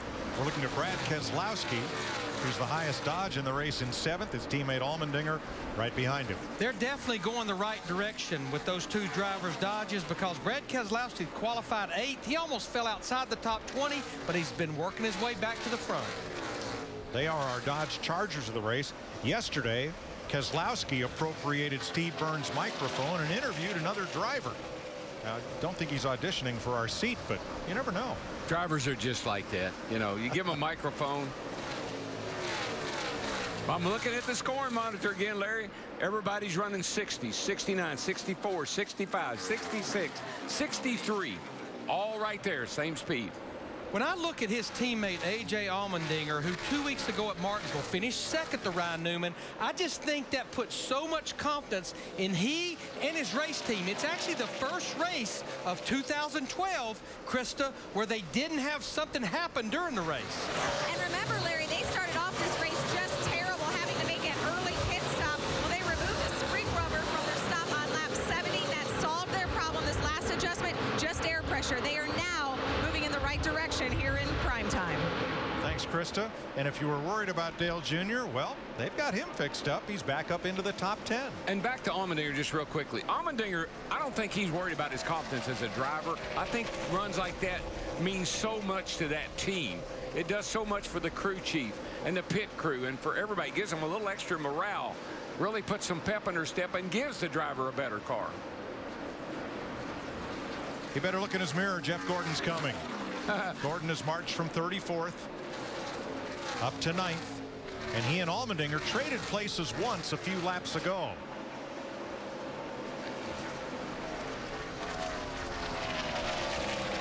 And right behind Gordon is his Hendrick teammate, Dale Earnhardt Jr. Dick?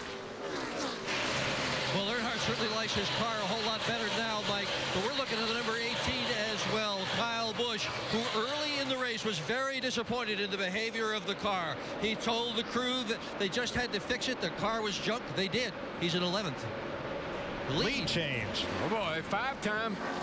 Jimmie Johnson. Remember me? Back goes to the front for the first time tonight. Jimmie Johnson just said, you got two things I want. The lead of the race and the point lead, and I want them both. You know, if you think about Greg Biffle saying goodnight, everybody, who's usually the one that wakes people up, Darrell? Oh, yeah. Yeah, he just got a little wake-up call, Michael. I'm here, bud, and I'm going to be here. Yeah, I definitely thought it was awfully early for Greg Biffle to be telling all the other drivers good night. We still got a long way to go. You know, Darrell, we've talked about the bottom and the top. So far, the race has been led on the bottom of the racetrack. Jimmie Johnson went to the middle and grabbed the lead, but most of the guys have dedicated themselves to the bottom. The only guy that could really make them run on the top is a guy that loves the top, Kevin Harvick. But some interesting lines here around the track at Texas. That middle groove looks fast. Yeah, I think that's the point, Michael. I think it just depends on your car. If the car's working, you're going to run the bottom. If it's off a little, you might move up in the middle. And if it's off a lot, you might move up around the top. But that's what everybody likes about this place. You can kind of run all over it. Just find a place your car's happy. A lot of good battles shaping up. Johnson has passed Biffle for the lead. Truex stalks Kenseth for third. And here comes Jeff Gordon once again after Allmendinger for 8th place, with Earnhardt getting closer. Just appears, oh, Big Daddy, Jeff Gordon at 24. His car is good on the long runs, and we know we normally get long runs at Texas. That 88 sure looks a lot better now that they put 4 tires on it. And he battles Allmendinger for 9th. Back to the gas in turn 2 and goes right after Jeff Gordon for 8th. Not going to get that one, but he slides up in a 9th spot.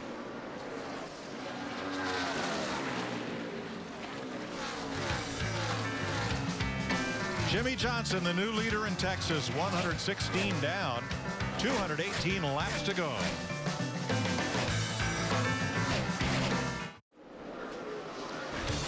Here's an inside look at the NASCAR Sprint Cup Series, brought to you by Sprint. Kasey Kahne has the fastest lap of the race.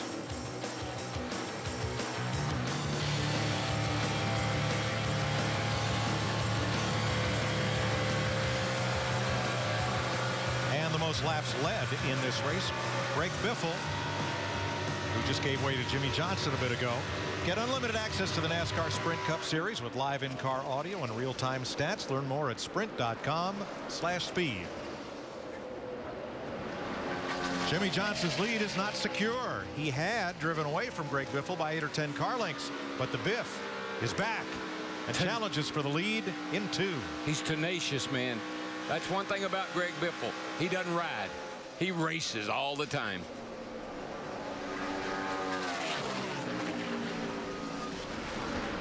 And Jeff Gordon moves aside for Dale Earnhardt Jr. 8th place. Yeah, Gordon, I don't know what happened to him. He caught up to Keselowski, who's just ahead of Junior there. He caught up to him and was trying to get around him. Keselowski went to the really high side, pulled away from Junior and Jeff Gordon, and now Jeff let Dale Jr. by in the 88. So I don't know if Gordon's slowing down or the other two are speeding up. Well, what's happened to Junior is that car has steadily gotten better and better the longer this run goes. What about Gordon, Steve? Mike, we just heard Jeff Gordon say, I'm sliding the back end of the car around a little bit now. Yeah, something happened to him, definitely, Steve, because he was on a pretty good charge there. Now, all of a sudden, he's kind of backing up a tad.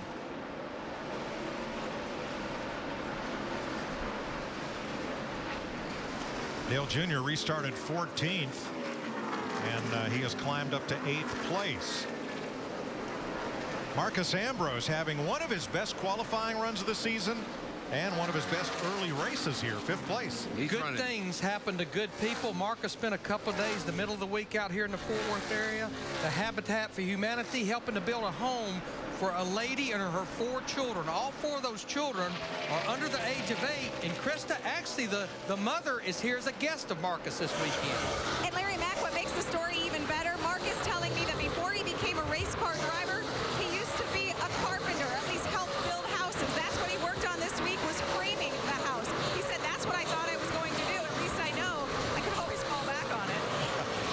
was a carpenter, and you were a lady. Ambrose has finished in the top 12 all of his last 3 races here in Texas. And Kevin Harvick's coming back. And Larry, it's a long way back for Harvick. Boy, it is. After that pit stop problem. Yeah, he's about 9 seconds behind our leader, Jimmie Johnson. Even though he's cracked the top 10, Kevin's going to need maybe a caution to kind of get help caught up. And we are actually closing in on green flag pit stops. Denny Hamlin looking to be part of the picture. Denny spent his off week caddying for Bubba Watson in the par 3 contest down in Augusta. Of course, Bubba Watson went on to win the Masters. And Denny's driving a special March of Dimes paint scheme tonight. 5th year in a row that FedEx has donated the hood of the car to that great organization. The March for Babies walks are happening nationwide this month, and you can support them by visiting marchforbabies.org. You would think that maybe that the 11 car Denny Hamlin would have a bit of an advantage, having Darian Grubb be the crew chief on his car this year, Tony Stewart's crew chief when he won here last fall. That should parlay into a pretty good setup. We thought that the case at Las Vegas last month, and it did yield very good results. Ended up finishing 20th in that race. And remember, Hamlin swept both Cup races here in 2010. Matt? And Mike, the big concern coming in was the car being too free, and absolutely the opposite. The car has been really tight every run. They keep making adjustments, and they're even telling him what lines the fast cars, the leaders like Johnson, running between the seats in the middle to see if that'll help. Nothing. The car is still tight. Well, they've got to take a big swing, Matt, because in the 13 races since Hamlin's win here in November 2010, he's got only 1 top 5 finish on 1.5-mile tracks. 203 laps to go. Jimmie Johnson is the race leader. Everybody gets a good shot here in Texas. Farmers. Here's a look at our Farmers race summary. Jimmie Johnson, the leader, the first of 30 cars on the lead lap. Trevor Bayne, the last of those. We've had 6 different leaders and 12 lead changes. 2 cautions, 1 for debris, 1 for Bayne into the turn 3 wall. That occupied 10 laps. And the wind has not dropped below 20 miles an hour, and we've seen 40 on the old anemometer. You can see those pit signs blowing in the wind, as we're not too far from green flag stops. No, I'm saying we'll see some of these drivers hitting pit road probably in the next 4 to 6, maybe 8 laps. You go back to the first cycle of green flag pit stops. A.J. Allmendinger, Clint Boyer, Jeff Gordon, Juan Pablo Montoya, some of the first drivers to come to pit road. Jimmie Johnson is driven away from Greg Biffle now by 2.3 seconds. Pat Kenseth another 0.8 back, and Martin Truex another 2.5 back. Last time I saw wind like this blowing at a racetrack was in Ontario, California, and the Santa Ana winds were kicking up at that time, and it was blowing about this hard. But the flag right here at the start line just fascinates me. It's got the flagpole bowed over. Yeah, Darrell, they almost couldn't run that race. It was so hard to see because of the dust devils that kept popping up. Here's tonight's Ford F-150 EcoBoost track facts. Ford has 10 Cup wins here, leading all manufacturers. Carl Edwards 3 leads all drivers in the win column. Ford's last win was this race 1 year ago when Matt Kenseth went to victory lane. Boy, you can really tell when it gets close to pit stop time. I mean, lap times have fallen off to almost 32 seconds flat. Nice race here for third, or fourth place rather, and here comes McMurray in the 1, Boyer and Menard beginning this round of green flag stops. Dick. Well, Clint Boyer thought he was going to have a better night than he's had so far, Mike. They put Mark Martin set up underneath that car and thought it was really going to get the job done. They've been okay, but they've kind of been on both sides. They're tight and loose in the number 15. So more adjustments, a lot of racing to go. Casey Mears in, and Martin Truex let those cars go by because he was headed for pit road along with Mark Martin. Matt. Solid night so far for the 55 team, especially over the wall. Mark says the car needs to be freed up a little bit more. Small air pressure change, Krista. Martin Truex's team has gotten him out first on the last 2 stops. This time Martin said, I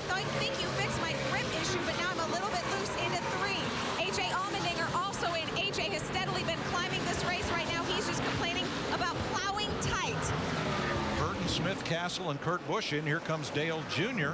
Dick? And Dale Jr. has had a good run here tonight, Mike.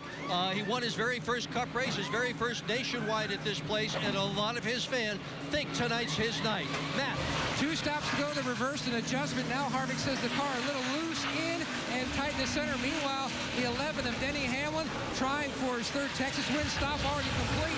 He says the car is just absolutely too tight. I cannot hold my line. Significant air pressure change for Denny.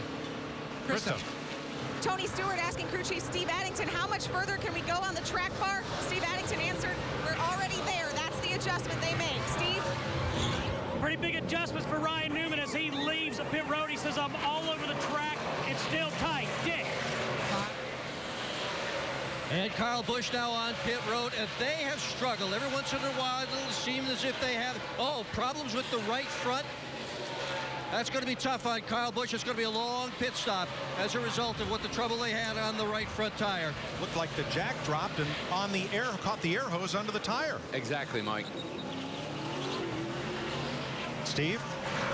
Jeff Gordon on pit road, and he says, it's not that I'm loose, the front end sticks, but the rear is unstable. 4 tires, fuel, air pressure adjustment. Krista. Steve, the issue for Marcus Ambrose right now, loose in, no side bite off, a 4-tire change for the Aussie. Matt?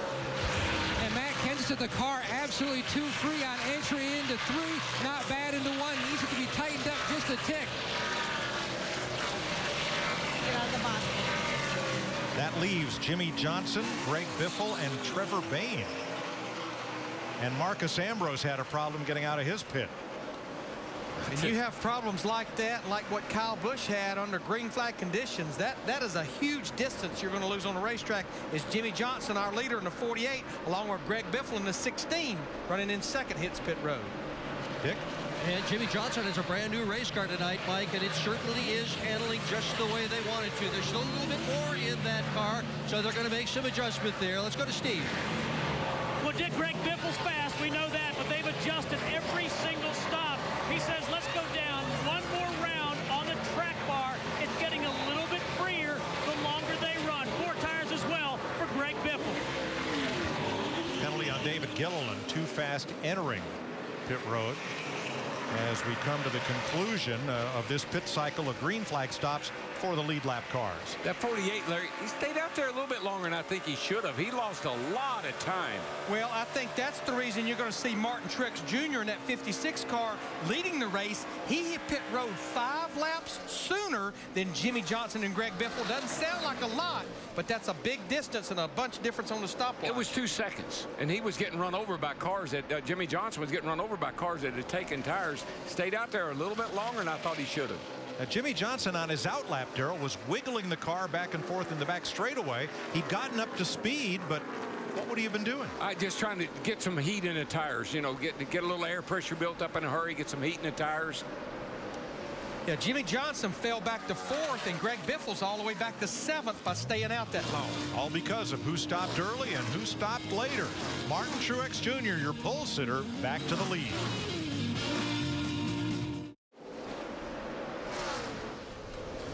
Want a chance to introduce your favorite driver at the All-Star Race? May in Charlotte? Go to sprint.com/speed to find out how. And the more creative you are, the better your chances. That should be a lot of fun. Tell you what isn't fun. I'm watching Brad Keselowski go by in his 2 car, and he's lost his cylinder. He's engine's laying down in that car. What are they saying, Steve? You're exactly right, Darrell. They haven't said specifically what it is, but you see him well off the pace there. They do know they have a motor problem, but he's just trying to lug it out for right now. Well, you know, it never comes a big surprise to me when we have engine problems here. This place will suck the guts right out of an engine. You run such high RPM, high speed. Put the practice laps that these guys put in, maybe 150 miles of practice and a 500-mile race on top of that. It's just a real marginal situation for these engines. Yeah, look at Keselowski's corner speed, Darrell. 30 miles an hour off of what the top cars are running. He was in 6th place. He's fallen to 12th and will continue to drop. Yeah, he made a real nice charge up through there. It was looking good, but all of a sudden he slowed. This guy hadn't slowed down any, though. still going pretty strong. Martin Truex, not one little bit. Yeah, right now, his lap time is pretty much mirroring Matt Kenseth in the 17, who's running in second, about 3/4 of a second behind Truex in the 56. Number 1 pit stall got him a nice advantage on that last round of pit stops. And he gets that by virtue of sitting on the pole. That's the order they pick their pit slots. Matt Kenseth qualified second, starts at the pits at the way other end of pit road, and he's right up there in second and coming. And here's Jimmie Johnson, who's led a bunch of laps after starting 10th. He's 1.6 seconds off the lead. Yeah, if you can't have the last pit out, pit number 1 down here, the next best one, I think, is first pit in, which Kenseth picks all the time when he can. Mark Martin started 4th. That's where he runs. He's 3 seconds back. And Greg Biffle has led more laps than anybody tonight. The Biff started 3rd. He's currently 5th. But he has the fastest car on the racetrack right now per the scoring monitor. Remember, he's one of those drivers like Jimmie Johnson that stayed out on those old tires and lost a lot of ground. Now the Biff passed Junior 4 laps ago for 5th place. Dale Jr. now in 6th, 6 seconds back. And right behind him, Jeff Gordon. I'll tell you, I think he's had the drive of the night to come from 34th up to knock on the door of the top 5. And for second place, Kenseth, Johnson, Jimmie Johnson headed back for the front. Yeah, that 48 car's pretty fast, I got to say. And Brad Keselowski comes to pit road. NASCAR had told him to pick up the pace. He was below minimum speed. And he takes the Blue Deuce to the garage. Now, Larry, they had a new engine combination at Martinsville. I'm assuming that they're still running that engine. I know A.J. Allmendinger had it here. That's the reason I was hesitant to say about Brad Keselowski. I wasn't sure if they were running. You know, it was pretty much just a lighter engine, a lighter version of what they've been running. Closing in on halfway, Martin Truex Jr. out front in the Samsung Mobile 500 on Fox. Is better. NASCAR Prime Time on Fox from Texas. Our mid-race report brought to you by AT&T. With wind gusts up to 40 miles per hour, the first half of the race has been a Texas two-step dominated by pole sitter Martin Truex Jr. and Greg Biffle, who's led the most laps. But Darrell Waltrip, who are you keeping an eye on? Well, my man's good, I know, and he started on the front row. Had a little hiccup in the pit there. That's why I think it was lucky. Matt Kenseth is going to take the car to victory circle tonight, I believe. Michael, who you got your eye on? I think he's going to have to beat Jeff Gordon. Like I said early in the show, Darrell, he's been fast all year long. His times are solid. He's driven from the 34th starting spot up to 7th. Look for Jeff Gordon in the second half, Larry Mack. Michael, the tires give up so much here on a long green run, and we're having a lot of green runs. What I'm seeing is no matter where you're running, when one driver hits pit road for tires, you better not be far behind them. Chris, a lot of scrambling on pit road tonight. Well, Martin Truex Jr. has just been asking for slight adjustments all night to give him a better feel. The driver doing his job, but the pit crew has been doing their job. Martin Truex's team giving him lightning fast stops, Mike, on a windy night. Well, Krista, the driver leading at halfway, has gone to victory lane in 6 of the last 8 races on 1.5 mile tracks. But Chris, over the last 10 Texas races, we've got 4 more caution flags on average to look forward to. And one of those guys who may be shooting up, Carl Edwards. He has a couple of 5th place finishes in that Roush Fenway Ford, but he has not led a lap all season. A lugged up problem in the pits put him back, but he's working his way back up to the top. That's our AT&T mid-race report, Mike, as we head back upstairs. Martin Truex Jr., no pole sitter, has won in the last 23 races, and he's trying to end a winless skid of 173 races. Yes, it goes back, Chris, to Dover in June 2007. His home track. Truex is from New Jersey, the Jersey Shore, and that's his only win in Sprint Cup racing to date. Boy, he's been fast. Brad Keselowski is back in the race. Steve, what was the issue with his Dodge? Well, Mike, I talked to Paul Wolf, the crew chief on that 2-car several weeks ago, and he said that he was remarkably honest, Mike. He said that they had had some fuel pickup problems or fuel pressure problems, if you will, that they had created themselves, in fact, trying to make a better mousetrap. So he's back out on the racetrack. He's been running in the top 10 all night. Parker Clemens Klingerman, who drives for Ray Keselowski in the Truck Series, they spent a whole day, like 8 hours of testing in Nashville, trying to figure out what the fuel issues were. They had those issues earlier this year, thought they had them fixed. Yeah, both drivers had issues for Penske at the Las Vegas race. 162 laps to go in Texas. Martin Truex Jr., the pole sitter, in command. Hey, to the left a little bit. Get that 88 in there. There you go, right there. Welcome to Texas Motor Speedway. We are glad to have you here. Y'all come get your program.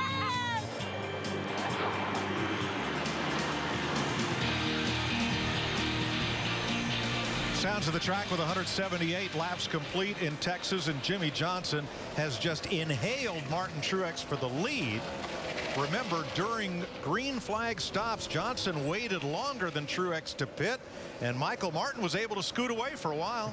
You know, I'm just shocked, Mike. Martin Truex Jr. loves running the high side. When he saw Jimmie Johnson coming up there, I figured he would move up and do that as well. You think about Truex, Dale Jr., Kasey Kahne, those are guys that are fast on the top, but Martin's been dedicated to the bottom of the racetrack. He's made it work, but Jimmie Johnson's tough up there. Johnson hunting the lead. Truex gives him enough room. And the 48 clears Martin Truex. You just can't overcome when your guy gets it hooked up around the top. You just cannot overcome the momentum he has off of both corners. It gives him such great straightaway speed. You just can't block it.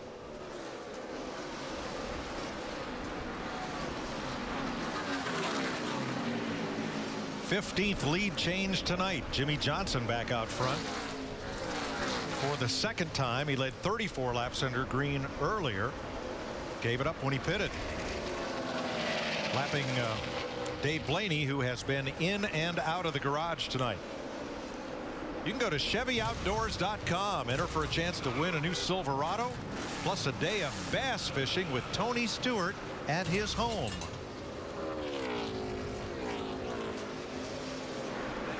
I tell you, the way he's running tonight, he might want to go fishing, because he is just having a terrible time with this car. It's a backup car, as we know, but I thought they would be much, much, much better than what they've shown tonight. But they've been searching with this car. They've been searching with the primary car, and right now he's only about 3 or 4 seconds from going a lap down to our leader, Jimmie Johnson, in that 48. Now Stewart's in 22nd right now, and his lap times about 3/10 slower than race leader Jimmie Johnson. They're pretty much on the same straightaway right now as they go down the back. Johnson lapping past Reed Sorensen.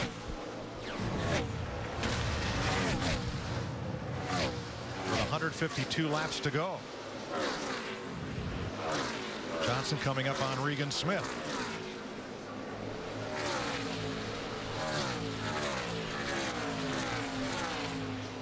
You know, a lot of folks thought tonight would be a Ford free-for-all.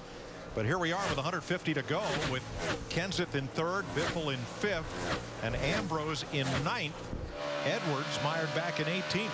And Larry, here's a perfect example of what happens to you when you have trouble in the pits. Get behind, and you just can't bust out of that bubble and make it back up to the top, back up to the front. Here's Montoya on pit road in front of Steve. And Mike, the word from Juan Pablo Montoya, he says the car starts to run loose, and then it gets tight at the end of the run.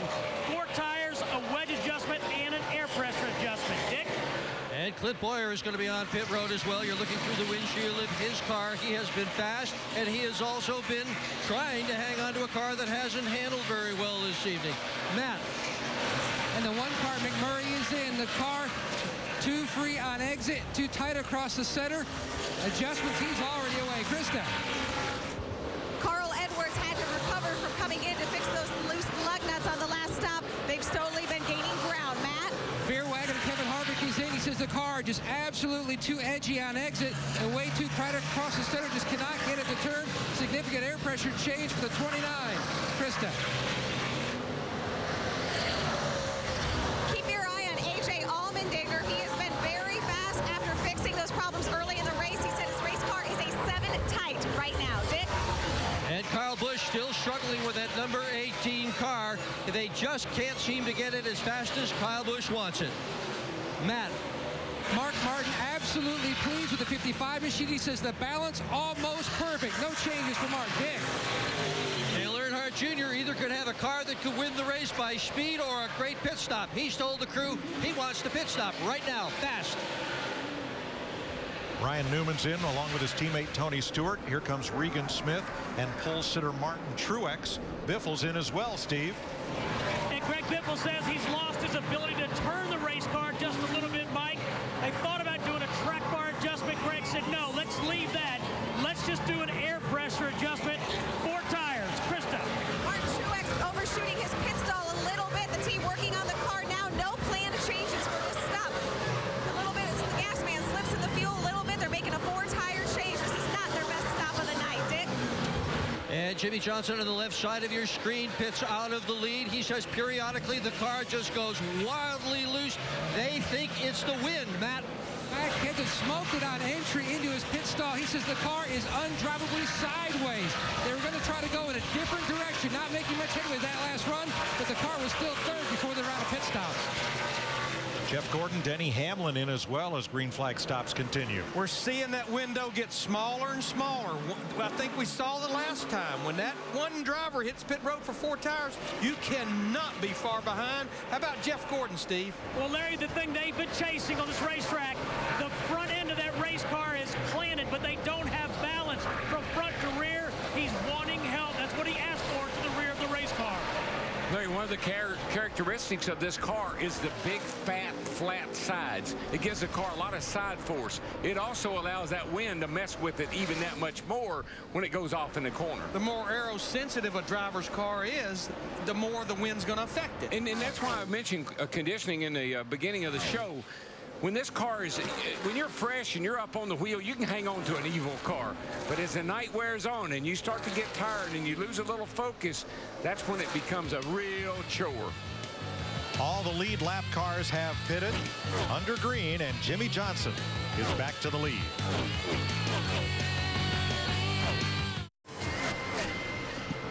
$139 laps to go as we take you inside the NASCAR Sprint Cup Series, brought to you by Sprint. Martin Truex Jr. has led more laps tonight than any race since he joined Michael Waltrip Racing 79 laps ago. And the biggest mover in this race will be Jeff Gordon. Get unlimited access to the Sprint Cup Series with live in-car audio and real-time stats. Only on the Sprint Network, the only national carrier with truly unlimited data. Learn more at sprint.com/speed. There's Jimmie Johnson. His Lowe's Chevrolet leads Mark Martin by 3.5 seconds. Greg Biffle another half second back, then Matt Kenseth and Truex the top 5. Did you say Mark Martin? I did. Wow, he just kind of hanging around, isn't he? He is right there. You know, if you're wondering how in the face of 40-mile-per-hour winds these cars can stay glued to the ground at 180 plus, Jeff Hammond explains. Normally we're talking about the Ford Racing Tech car. We're always talking the mechanical side of it. Today at Texas, because of the speeds, we're going to start delving in really into the aerodynamic part of it. And this is what we're going to show you folks, is how the air flows over this race car. And what happens is when it hits the front nose and comes up over, gets to the rear spoiler, some of it comes up the sides and gets back to the rear spoiler. We don't want to lose sight about the fact that we have also the benefit of side force hitting the side of the car. Going in these corners as fast as we're going into, you need to have that stability. That means sealing off the side skirt, sealing off the front nose to have a balanced race car and a fast one. And that's what I was talking about, going into the corner and the big fat sides on these cars. When you go in the corner, the side force is caught on the right side. That's the air that you're pushing up against the right side of the car. But then you add these tailwinds or these high winds, they're pushing on the left side of the car. So you really got a cause and effect there. The wind is trying to spin the car out and the right side's trying to keep it from it. And look at that flag is just whipping, and that flagpole is just rocking back and forth. It's been that way since we started. Yeah, I think that's the telltale sign. Aside from the flag, we've watched that pole going back and forth and back and forth. I think it's probably the strongest I've seen it all night, consistently. And the height of that flag's about 8 feet. I mean, that is a big piece of cloth in the wind. Tony Stewart has gone a lap down to Jimmie Johnson, the reigning Sprint Cup champ. Struggling a bit this evening. He's one down. First car a lap down in 23rd. So 22 cars on the lead lap right now. Remember, Stewart led 173 laps here last October. One of the 5 wins that propelled him to the championship. And set the race record, 152 miles an hour average for this race.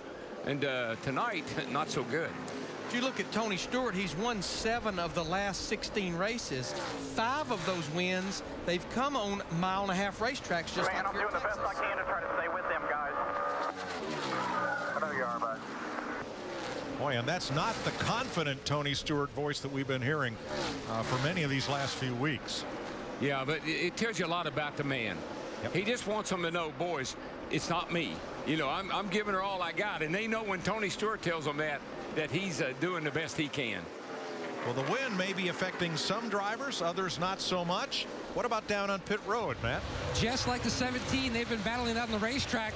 But with all the issues that Matt Kenseth had tonight, his team in the middle of that has tried to rework their NASCAR telemetry. Apparently the wind gust damaged their antenna. They lost NASCAR timing and scoring. They have it back now for now. There are just so many antennas and poles hanging off these big old tall pit boxes, and the wind's affecting it just like everything else we've seen around the racetrack. Well, if there's a guy in the pits that could probably run the race without the aid of any of that electronic stuff, it'd be Jimmy Finney. He could do it with a stopwatch and a notepad. In 3 weeks, we head for Talladega, Aaron's dream weekend at NASCAR's biggest track. Great seats available. The number and the website are right there on your screen for more details.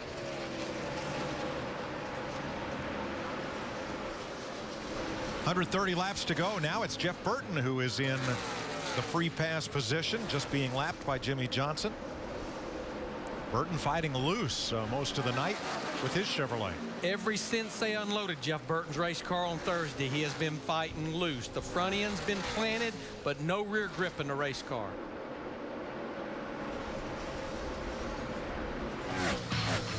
Jimmie Johnson now 1.9 over Mark Martin with 129 laps to go in Texas.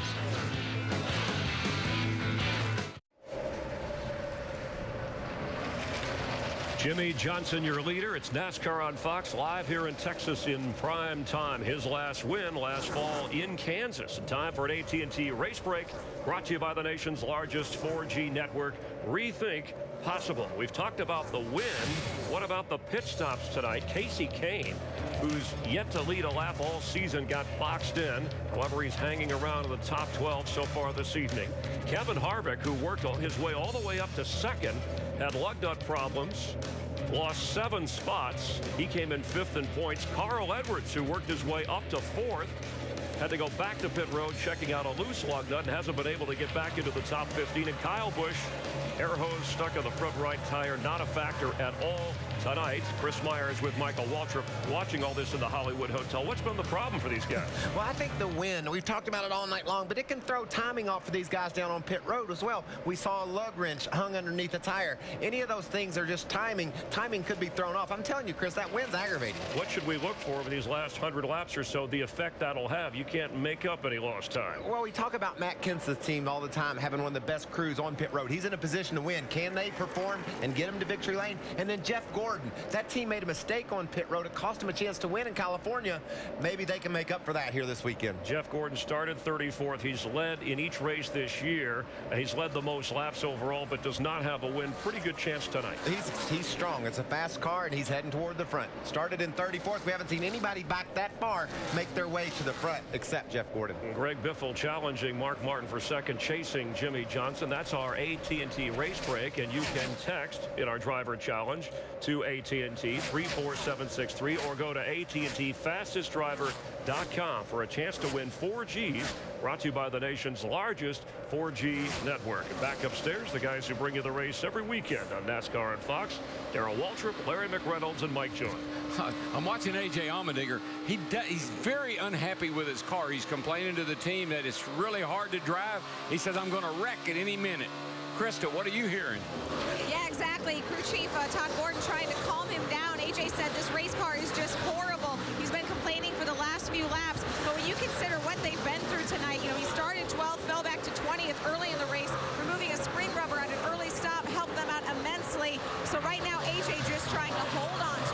Yeah, maybe do they have any more spring rubbers? Maybe they could work on that. Well, he's not as unhappy as his teammate. Brad Keselowski has taken his Penske Dodge back to the garage. 118 to go. Jimmie Johnson out front of Greg Biffle by 2.3 seconds. Johnson tonight has led 71 laps. Right now in position to get the extra bonus point for leading the most laps. He's never led this many laps in a Texas race. He has one victory here, November 2007, and in that one he only led 9 laps. I just you know, we always think back to the race that he and his teammate Jeff Gordon, where they had that little brush up, and when the race was over with, remember what Jeff Gordon said? He said that 48 car is starting to really tick me off. And we're coming on to possibly green flag pit stops in the next 10 or 12 laps. We still have probably about 3 more pit stops to make to get to the end of this race. Jimmie Johnson working to put Joey Logano, the 21st place car, 1 lap down with 117 to go in Texas. Track that doesn't belong there, like a drink bottle or whatever. Well, Pablo Montoya is going to be the next car by, isn't he? That thing was full, too. Yes, I mean, you know, he threw out a perfectly good drink bottle. By the way, Fort Worth has a $500 fine for littering.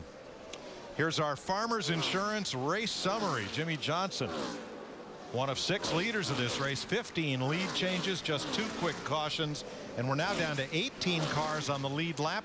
While we were away, Ryan Newman and Paul Menard each went a lap down in this, the longest green flag stretch ever in a Texas Sprint Cup race. The previous was November 09, 122 laps.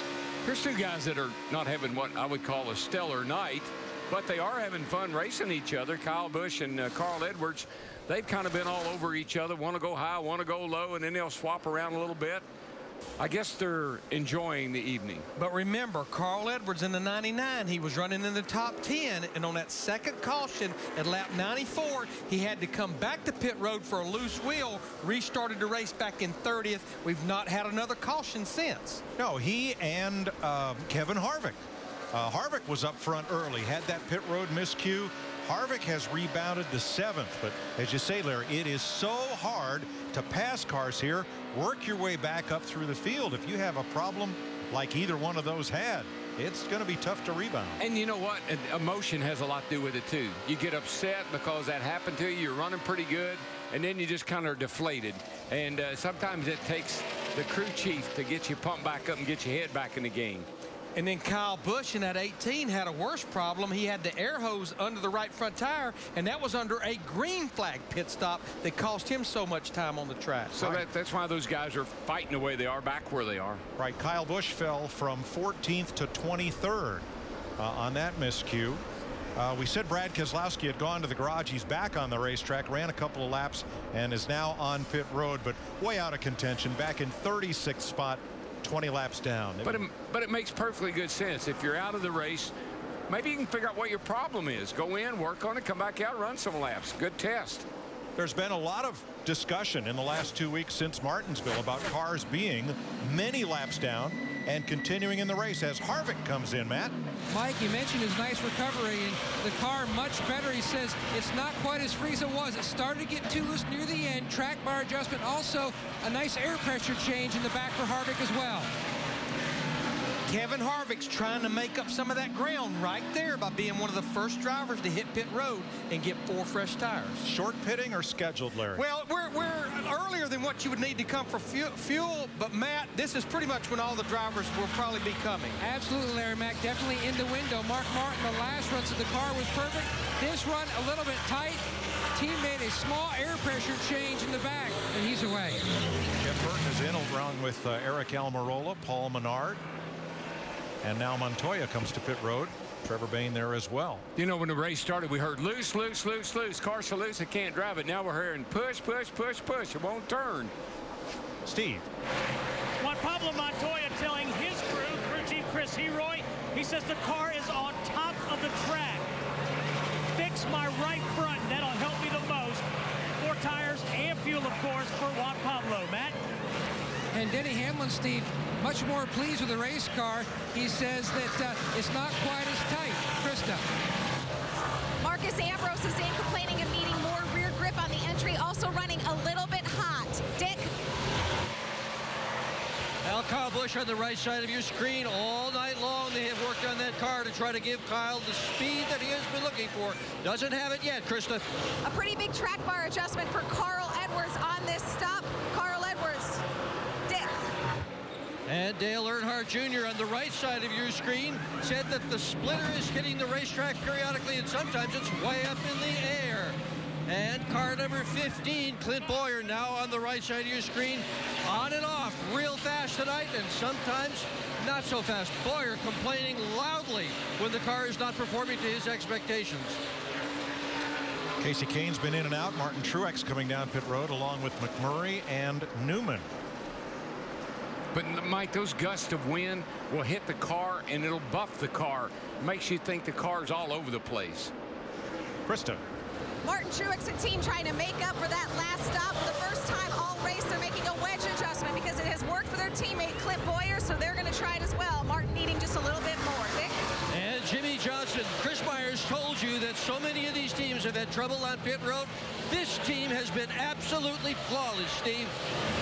Dick DW just talking about these big gusts of wind. Greg Biffle just remarked, wow, I almost lost the nose of this race car. He's saying, help me turn this race car. Air pressure adjustment of 4 tires for the bit. Greg Biffle came in at the same time as Matt Kenseth and Jimmie Johnson. They've been 3 of the cars to beat tonight, Matt. And Kenseth said he needed some big changes. Absolutely could not maneuver the way he wanted to. He'd lost the nose of the race car way too tight. He said the entry, though, positive news, was much better. This is the 6th straight race at Texas with a green flag stretch of over 100 laps. So seeing a couple of rounds of green flag stops tonight. Jimmie Johnson back to the lead. Coming up next on Fox, your late local news, and then Fox Late Night, Alcatraz and New Girl. Check your local listings. Great new show, New Girl. 100 laps to go in Texas. We're going to take you side by side with Jimmie Johnson leading Greg Biffle after pit stops by 1.2 seconds.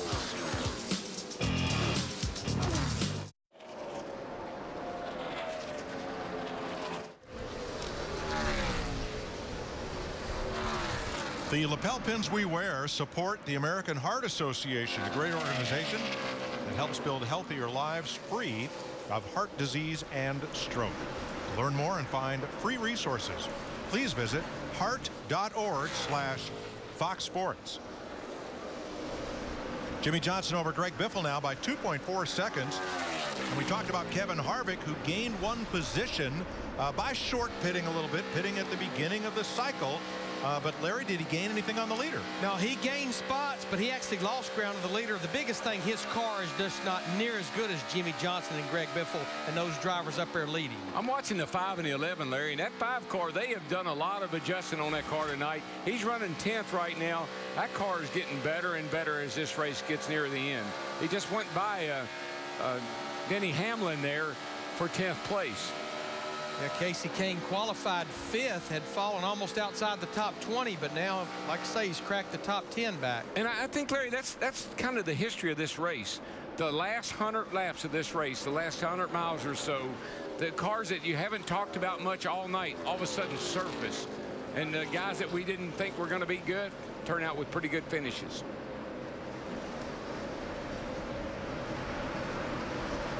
Darrell, another guy that's been impressive and moving his way up toward the front is the 51 car of Kurt Busch. He's driven up to the 12th spot. He's ahead of his brother Kyle and is making his way toward the top 10. I like what I'm seeing out of this cat. Another thing we talked about early in the race, I'm really surprised. I said they would run low early. Heck, they're still running low. The groove has just not done what we're used to seeing it do here at Texas. Most of these guys are dedicating themselves to the bottom. And when I say that, a guy that's really good on the bottom is Mark Martin. You get a track where you got to run low, he's a bottom feeder. He'll be there all night long.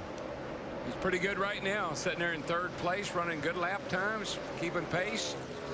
Same times as the leader. Let's take a look at Mark. Let's see what he looks like in there. He looks pretty comfortable. He got that right hand way over on the far side of that wheel, pulling down on it. And Darrell, now I see what this clear thing is on top of his helmet. where the cold air tube extends all the way to the visor on a warm, humid night. Need to keep your windshield clear. Yeah. Never mind the windshield. Keep your helmet visor clear, too. Yeah, I noticed that in practice. That's a little bit different apparatus on his helmet there than I'm used to seeing. I tell you, that shot right there makes me want to be in that car, Daryl. Not very often do I get the itch to be in there, but that's a great picture, guys. That shows you what Mark's up against driving around this track. Really battling the car down into the corner. A lot of movement in his head. It's a handful here at Texas. Yeah, and we saw that. We had this shot in California, I think it was, and Mark looked like he was on a Sunday drive. But right here, even though he looks relaxed, every muscle in your body is tense. When you go in the corner right here and the car loads up, you get G-forces. It really puts a lot of strain on every muscle in your body. Well, you said at the top of the show, Daryl, that 500 miles here is a workout. And nobody works out more than Mark Martin. Not in this series. No, we don't like to say he's 53 years old. We like to say 53 years young, loves to work out, loves to do it to rap music. And look at Biff. He's laid back. Look how he's laying back in that seat, Larry, like he's got his head locked in position between the two headrests. Look at the difference in the hand position. Mark Martin all over on the left side of the wheel, pulling on that wheel. Biffle 3 and 9 and just kind of playing with it as he goes through the corner. Watch him juke it a little bit going through the corners. Let's take a look at Denny Hamlin. In the same fashion, new this year to NASCAR on Fox, we have dual path from the in-car at some events where we can give you a couple of different looks. And here's Hamlin from the dashboard view. What's neat about these views like this at night races, the drivers wearing those clear shields, you can look in there and see the eyes of what's going on. Yeah, it just takes such focus to run this fast on a track with the condition the way they are, a little windy, car moving around a lot. You got to stay on your game, baby. Looks like he had that same apparatus as Mark Martin on the top of the helmet. And I think that's something new, Mike, because we get in these cars all the time, and I haven't been seeing that before. Jimmie Johnson coming up on Trevor Bayne, who had trouble early, got up into the wall and brought out the second of 2 cautions tonight, but that was way back at lap 95. And Bayne's been able to continue. Eddie Wood announced this race he's going to run Trevor Bayne in the Sprint All-Star race coming up in May. That race is going to be a fun race this year. There's Junior. Now it's kind of old school. You see how he's got it all, both hands over on the left side of the wheel. Actually, you're pulling under. Your left hand down there is pulling the wheel down under, and your right is almost like a guiding hand. It's just there for a sight almost. And that's kind of the way old guys like me used to race, all over on that left side, pulling on that thing. Now he's in 9th place, 16 seconds back. But Dick, right now, his lap times are about 1/10 of a second slower than his teammates Jimmie Johnson in first place. Yeah, Junior has told the crew that the car is worse following that last pit stop, and they are working with the theory that the wind is bothering them more than some other people. Interestingly, I talked to Kyle Busch this morning about that. He has complained all weekend long about the wind, and it's his theory that some people just feel more aerodynamics in the race car than others. Perhaps that is going on with Junior as well as Kyle Busch tonight. And the later you get in a race, like it's grueling. We haven't had any cautions. These guys are working hard every lap. The later it gets in this race, the more you feel things because you get tired. You lose your focus a little bit. Kyle Busch moving past David Reutimann, not on the lead lap, and we mentioned earlier the idea about Reutimann 2 weeks ago running 80-some laps down, stopped on track, brought out a caution, and what we weren't aware of at the moment it happened was that those 2 cars, Kyle Busch and David Reutimann, along with Dave Blaney, were all fighting for position, even though they were 80 laps down. And had Reutimann been able to complete the race, well, he would have been in the top 35 this week and not have to worry about timing his way into the field. But unfortunately, the car broke. He stopped on the racetrack just after Jeff Gordon made what would have been the winning pass at Martinsville 2 weeks ago. Caution came out. Remember what happened on the restart. Newman bumped Bowyer. Bowyer inside of Gordon and synchronized spinning with Jimmie Johnson. And you can hear it, but he stays in the gas. Jeff Gordon stayed in the gas, got into Bowyer, took him out. I mean, it's just a big mess, but let me tell you something. That wreck, I didn't see David Reutimann anywhere in sight. No. So I don't know, you can say David Reutimann caused that wreck. I'm not real sure how. One thing about it, David Ruderman did not just stop on the racetrack. He broke a timing belt. His car would not go no further than where it stopped right there. How'd you know that? I've got several text messages from Tommy Baldwin, the owner of that car. There are two of the cars involved in that big finish last week. Ryan Newman won the race. Jeff Gordon was leading on the final restart, but he and Jimmie Johnson had old tires. And here came Bowyer, and then Newman slipped through. Johnson in much better shape right now, 1.1 seconds ahead of Greg Biffle. See, we're headed to Kansas next week, a Sunday afternoon race. That's the last track that Jimmie Johnson won at when he won one of the races in the fall during the chase there. And that's also a track I think that's on schedule to be repaved right after this race. So when they go back there in the chase, they'll have a brand new racetrack to deal with. Pocono's been repaved. Michigan's been repaved. That's going to throw these guys a lot of curves in the second half of the year. Johnson's lead is shrinking. Now, of course, as the leader, Darrell, he's the first driver to deal with lap traffic, and none of these fellas want to go a lap down, or in the case of Bobby Labonte, another lap down. So that'll allow Biffle to maybe close just a little bit. He's got Johnson's lead down to under a second right now. And partly because of traffic, Greg Biffle now is 0.3 of a second a lap quicker than the leader. Well, I just don't think there's anybody in this race tonight that wants to win any worse than Greg Biffle does.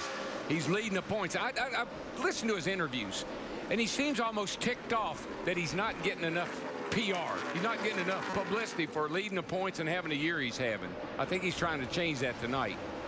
Need to stress, we still 2 more pit stops to get to the end of the race. We've seen a lot of mistakes made on the road by drivers and pit crews. Oh, a lot can change in these last 78 laps in Texas.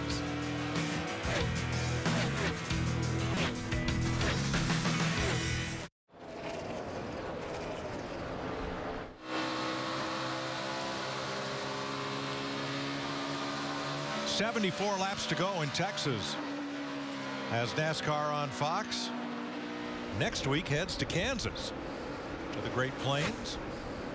And in upcoming weeks, look on the right of that graphic at the variety of racetracks we're going to, from Richmond at 3/4 of a mile to Talladega at over 2.5 miles, and everything in between. Yeah, I love Richmond, like all these guys do. But the one I'm going to be interested in when we get to Darlington, because Danica's going to run Darlington, and I want to see the expression on her face the first time she goes out on that racetrack. What's the first noise she's going to hear? Yeah, that's the rear quarter panel into the wall. Darrell, you've always said a driver's at their best in their late 29s or early 30s. That's her. She turned 30 in these couple of off weeks, so here you go. There you are. We'll see if that's true or not. Clint Bowyer's gone a lap down to Jimmie Johnson. That leaves us with 16 cars on the lead lap. Back to A.J. Allmendinger.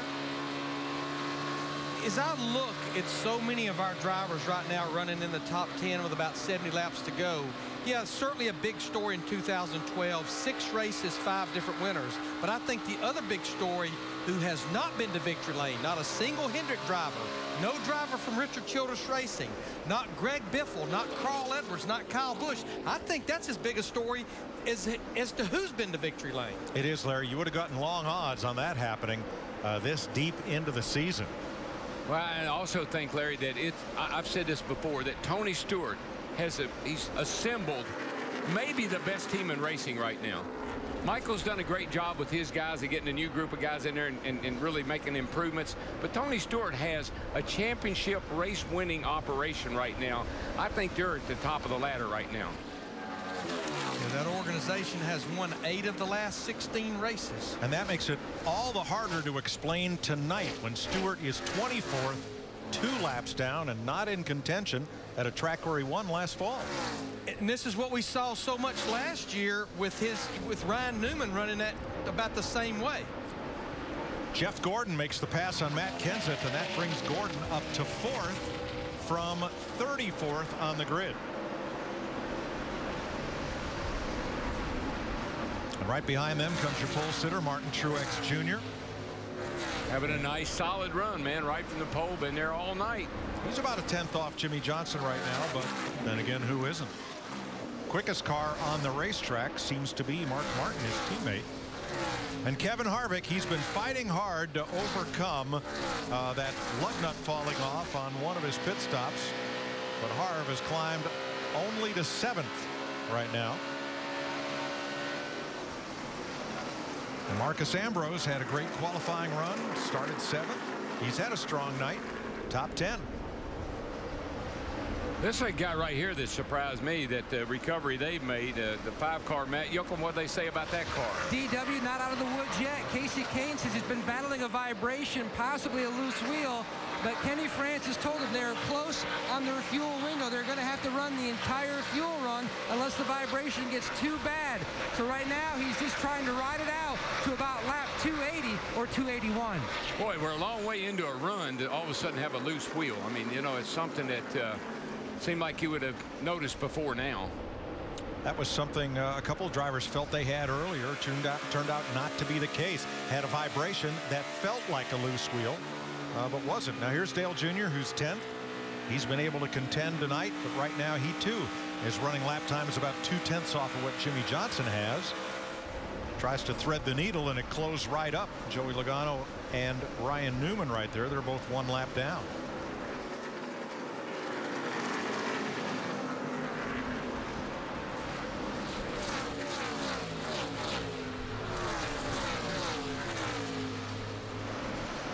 Denny Hamlin in 11th place. Saw something fly off the 11 as we were looking at the 11. Something flew up off the track back there.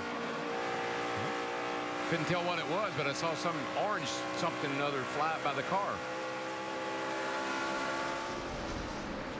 Now from Hamlin, it's about 2 seconds back to Carl Edwards, who has rebounded, Krista, from 30th now to 12th.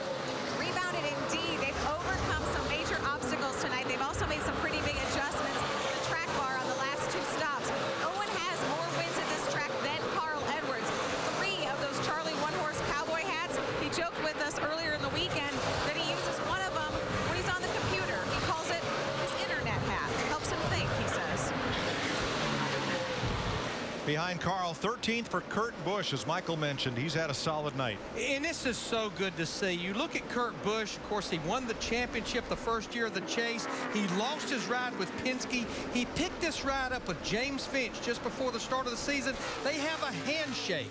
And Kurt will tell you, I'm auditioning this year, not about my ability to drive a race car, but my ability to handle controversy. His younger brother Kyle runs in 14th. They had a problem on a green flag pit stop. The jack came down and the air hose was under the right front tire, and they've had trouble rebounding from that, but he remains on the lead lap. Have to believe Kyle's pretty happy with the way they're running. Remember, Dick Berggren told us at the very top of the show that they put Denny Hamlin, his teammate, set up under that car. I didn't see him staying on the lead lap the way they were in practice. No, but you know, with no cautions, man, it's just hard to make up time when you lose it in the pits. It's hard to make it up on the track. Yeah, only 2 yellow flags tonight and none since lap 95. The last car on the lead lap is Jamie McMurray, who started 9th.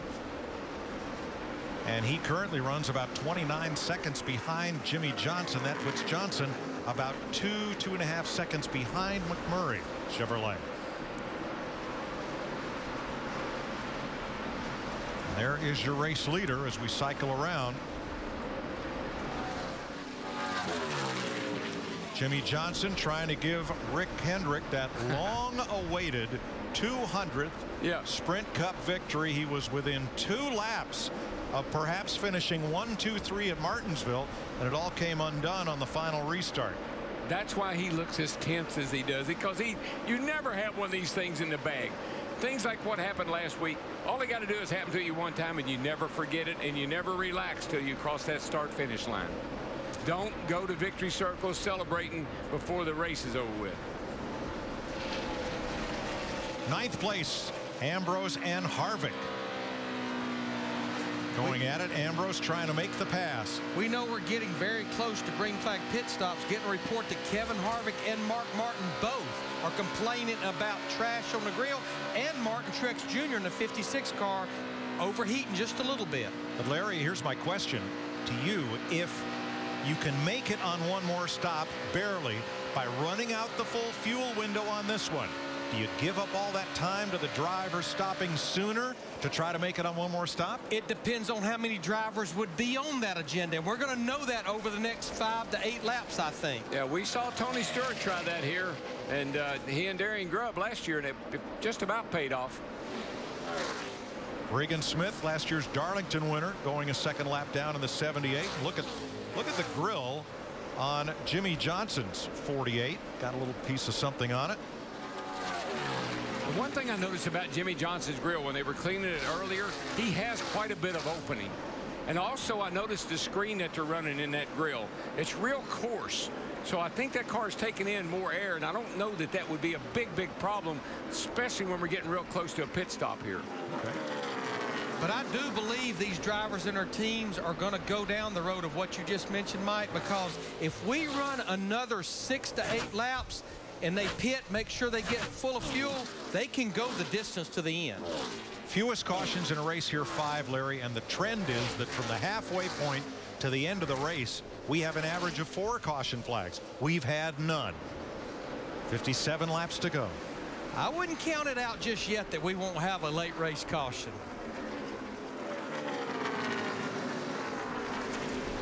If we don't, I would be shocked. Yes, I agree. Well, Jimmie Johnson in position to gain 3 positions in the Sprint Cup standings. Tony Stewart in position to lose 5 spots in the standings as Stewart runs in 24th, 2 laps down. Well, there's such a logjam right there. 3rd, 4th, 5th, and 6th, all tied in the points. So you can make some significant gains if you can get a great finish. The pit window's open. Joey Logano is the first taker under green, and now Kevin Harvick's picked up a bunch of seems to be a lot of plastic wrappers around. Well, think about it. These fans have been here all afternoon, all evening. They've eaten a lot of hot dogs and eaten a lot of potato chips. I'm sure there's a lot of plastic bags out there floating around with the wind the way it is. And here's Harvick on pit road following Logano. So green flag stops are in play. Matt. Kevin Harvick pleased with the adjustments made on the last stop. Chassis adjustment again, also air pressure change. Just trying to get better balance on that 29 machine. Regan Smith also in as Harvick pulls away, and Jimmie Johnson was trying to get up close to Tony Raines in the 33 to try to clear his grill by the differential in air pressure, but instead it's taken a lot of time for him to get by those cars. Yeah, but it's also allowed Greg Biffle to close right up to his back bumper. I think he might want to look in the mirror instead of looking at the bumper of somebody get the trash off. Denny Hamlin and Carl Edwards in, Matt. The car a little bit more on the tight side, but it's really been one of the better runs all night for Denny Hamlin, the 11 car. Darian Grubb looking for an air pressure change. Krista?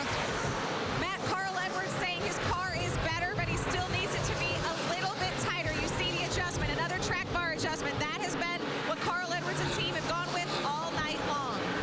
Allmendinger and Menard on pit road along with Clint Boyer as Edwards pulls away. Casey Mears coming down the pit lane as we're under green flag stops with 52 laps to go. Eric Almirola in. Kyle Busch. Dick? And Kyle Busch started at position number 17. Mike, he has run in the teens all night long. Matt. And Mark Martin was told, wait on the signal from the crew chief. Rodney will tell him when they are absolutely full. The car started out a little more free on that run. Came to him trying to end an 85 race winless streak. Casey Kane slides that left front as he hits his pit box. Waiting on the fuel. Chris Pasulka, he'll top it off as well. Chassis adjustment. Blues, Krista.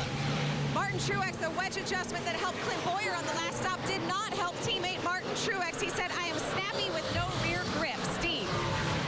Krista, Greg Biffle saying his car has gotten a little free in, tight in the middle. Let's go to Dick. Jimmie Johnson on pit road, pitting out of the lead. This crew has been absolutely flawless. The adjustments have worked time after time. Another great stop. Marcus Ambrose, Dale Earnhardt Jr. also making pit stops as only Tony Stewart among the top 20 cars has not yet pitted.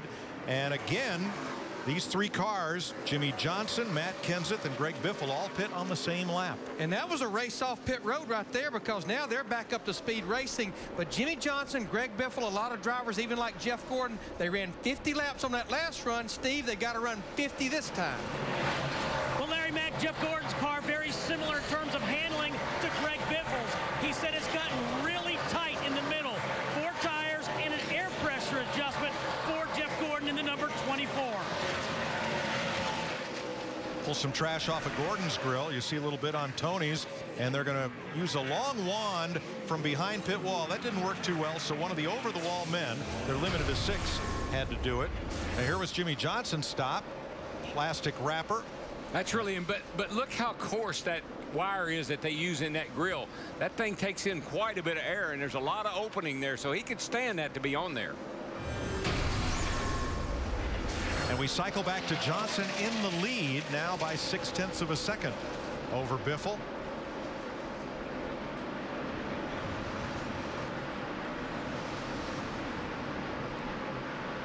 And Mark Martin 8.5 back. Matt Kenseth down 11 seconds, and Jeff Gordon 15 behind. 49 laps to go. Did we see smoke from Jeff Burton's car as he came out of the pits and went around turn 2? I don't know. He's sure. He's had a lot of issues tonight. Okay. Yeah, he's 4 laps down, back in the 29th position right now. Not a good night. It's been a rough weekend for Jeff Burton. It really has, Larry. Could have just been kicking up dust down on the apron as he came out. And Brad Keselowski trying to finish this one, though he is 20 laps down in 36th place after being in and out of the garage. This is just a big test session now. Testing, you know, trying to get the car fixed, what may be wrong with it, practice some pit stops, get ready for next week, which will be a track that he's looking forward to get to, I'm thinking. Darrell, I get a feeling Greg Biffle back there in that 16 car, he's got both hands and feet up on the steering wheel right now, chasing Jimmie Johnson. Martin Truex Jr. started this race from the pole. He's led 4 times for 69 laps. And he's presently 6th. Just before out there. I don't know, they may not have to wait for fuel as long as we did. Yeah, I think there may have been some confusion about how long he needed to wait for fuel. We knew everyone needed to get their tanks full of Sunoco race fuel to make it to the end, but it almost like there might have been a little bit of a miscommunication there. Well, when how long to wait. When the jack drops, that driver wants to take off right then, and he's being held by the crew chief at really kind of what's going on here. Or probably in that case, he was being held by the jack man. The jack man was waiting on the fuel guy. He knows something took a little longer than it should have. Now the pit window that time, as we ride with Dale Jr. battling Denny Hamlin for position, began at lap 277 with Joey Logano and ended 7 laps later with Jeff Gordon. And if this race goes green the rest of the way, those intervening laps could mean the difference between who can make it on one stop and who might not. But how about Jeff Gordon? I mean, we've talked about him a number of times tonight. Now in the top 5. And he has just been inching closer and closer to the front all night long. A caution flag, that might be the guy you got to keep an eye on.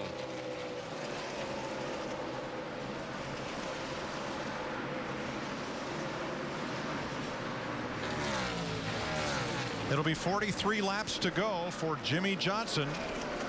At least one more pit stop in the offing, and we think maybe a caution flag or so. How about if we give you a Saturday night NASCAR on Fox? Crank it up.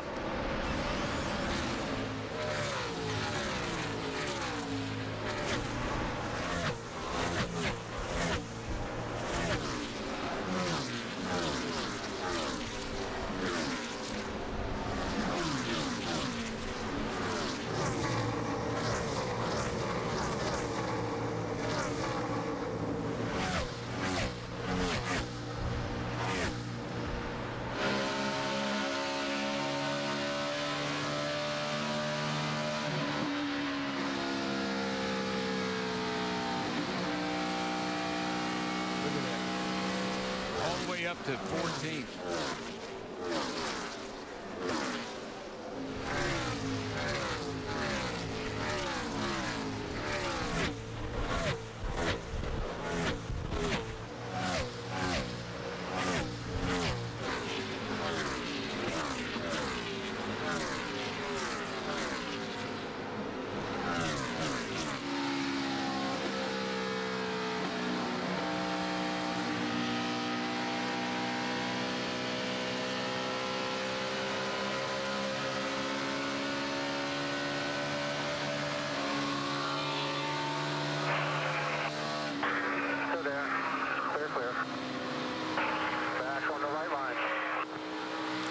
40 laps to go for Jimmie Johnson in the Samsung Mobile 500 at Texas Motor Speedway.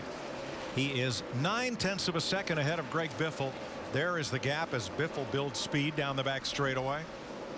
Mark Martin, no change. He's still 8.5 back. Matt Kenseth 12 seconds out of the lead, and Jeff Gordon 13. They're the top 5 with pole sitter Martin Truex 6th. Marcus Ambrose, Casey Kane, Kevin Harvick, and Dale Jr. the top 10. Yeah, only 14 cars on the lead lap right now. So that just tells you the pace that Jimmie Johnson's been setting. He's been lapping a car just almost every lap seemed like. Steve, how about the Biff? Well, his crew chief, Matt Puget, just gave him some good news. He said the tires that came off your car look great, and you are 1 lap to the good on fuel. Biffle responded by saying, hey, I'm going to let him do the 48, that is. I'm going to let him do whatever he wants. I'm saving my equipment. Well, and Greg Biffle ran 50 laps that green flag run up to that last pit stop, and this run will need to be 51 laps for him. But that seems to be well within the fuel window of what most of the drivers' crew chiefs told me they could run this morning. Mark Martin sits in 3rd, Matt. He's 8 seconds back. Does he have enough gas?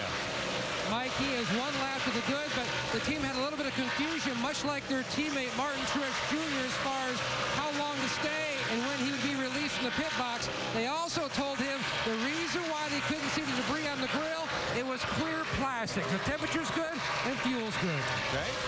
Thanks, Matt. Here is Jeff Gordon coming to 4th on Matt Kenseth, who was by a pretty wide margin the favorite for this race coming in. Started outside pole. Strong record here. But Gordon perhaps trying to avenge the defeat 2 weeks ago when the last restart left him and Jimmie Johnson sitting on the front row on old tires. And Ryan Newman, the eventual race winner. Quite a drive from Jeff Gordon tonight. From 34th up to 4th. Matt? Mike just never able to get the handling and the balance what Matt Kenseth would like on that 17. He says the car is sideways, wrecking loose, and just wobbly loose on entry. It's a handful. These drivers may not get another opportunity to come to pit road. You pretty much got what you got possibly right now to the end of this 500-mile race.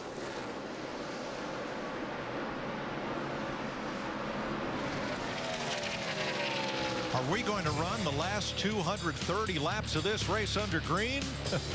We'll be right back and find out. Here comes Biffle.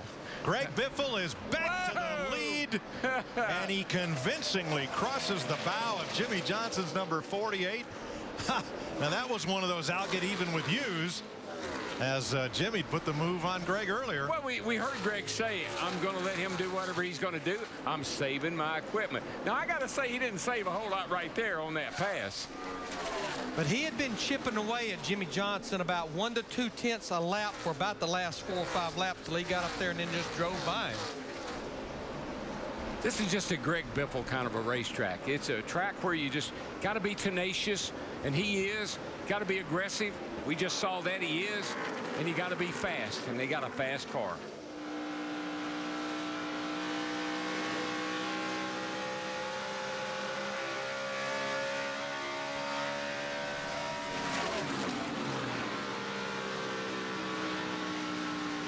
Biffle hard at work, deep in concentration.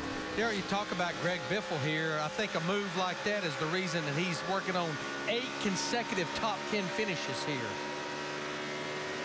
Well, that was an in-your-fast pass of Jimmie Johnson, and it's our 5-hour energy big move of the race. It's not just that he passes Jimmie Johnson, it's that he does it with such authority and jumps right up in front of him to say, take that. They had company there with a lap car right to the outside. I don't think he's going to drive away and leave Jimmie Johnson either. I think Jimmy is probably going to stalk him pretty good. Meanwhile, not everybody is so happy with their race car. Now, a lot of the team PR people are on Twitter tweeting what's happening with the different cars during the race, and I quote, Stewart pits on lap 284 for 4 tires, fuel, and an exorcism for his race car. And Not remember, a good night for Tony that's Stewart. a backup car for Tony because he had a practice crash yesterday, second race car of the weekend. Yeah, he's done exercise one of them into the wall this week. Jimmie Johnson hanging tough here. Half a second back of Greg Biffle. With Mark Martin 8 seconds back, Jeff Gordon is closing in, but he still has 10 seconds to make up on the leaders. He's 4th. Kenseth, Truex, and Ambrose.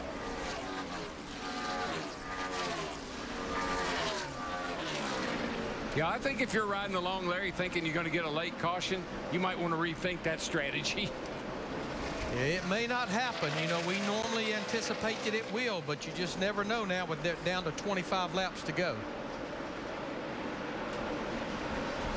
It'd be like a gunfight at OK Corral if we do have one, I can tell you that. And for the last 4 laps, the gap has stayed all but constant, right at half a second. See that red and white car right in front of Greg Biffle. That's Kurt Busch in the 51. We've talked about him a couple of times, fighting and clawing, trying to stay on the lead lap. Guys, you see how wobbly Biffle and Jimmie Johnson are? I mean, this is 195, 200 miles an hour, and they're driving like they're on dirt. They're asking those cars for all they got. They know this is pivotal in this race. Jimmie Johnson does not want to let Greg Biffle get too far away. He wants to keep a little bit of pressure on him and try to rally late. Yeah, Michael, it just seems like right now Biffle is beating Jimmie Johnson about a 10th a lap. Maybe Jimmie Johnson will change that line around. He was pretty dedicated to the bottom.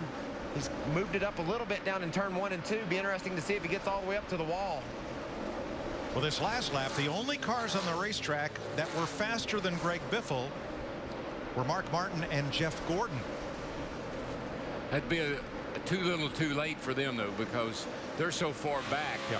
It's going to take some. They're going to have a caution to get back in the hunt.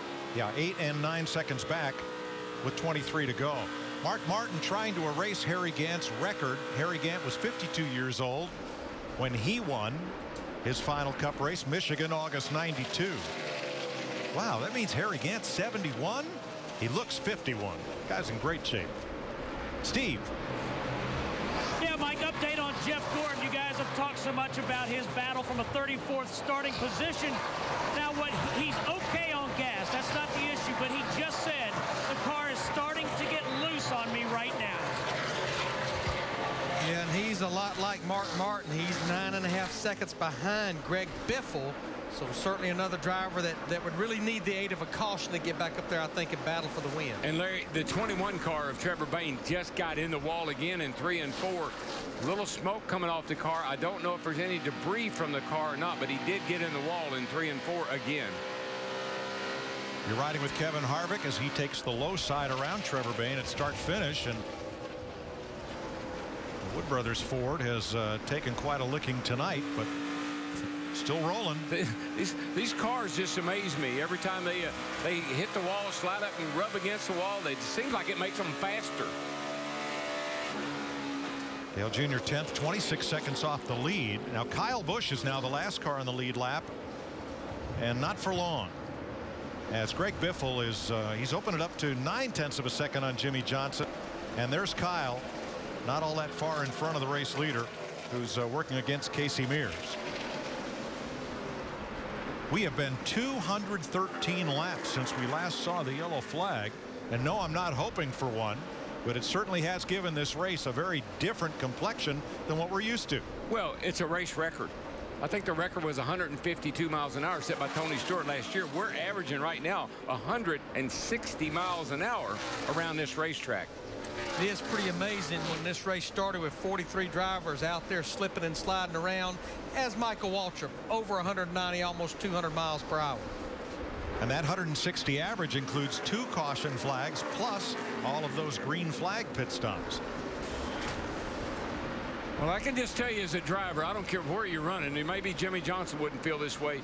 You just like to see this thing get over with now. You've been out here working hard for the last 3.5 hours. 3 hours, actually. And Jimmy falls 1 second behind. And although all of Rick Hendrick's cars are in the top 10 right now, they've got work to do if they're going to catch Greg Biffle. I think if we have a caution, Larry, it's going to be one of these cars that are up next to the wall. They're going to get in there a little too hard, trying to make up a little bit of time, maybe racing somebody, and maybe we get a caution from that. Otherwise, I don't see any problems. Well, one thing we know, even if we're deep into this race with only a handful of laps to go, caution comes out, you're going to have to get 4 tires if you even want to have a chance at winning this race. Even if it's a green-white checker?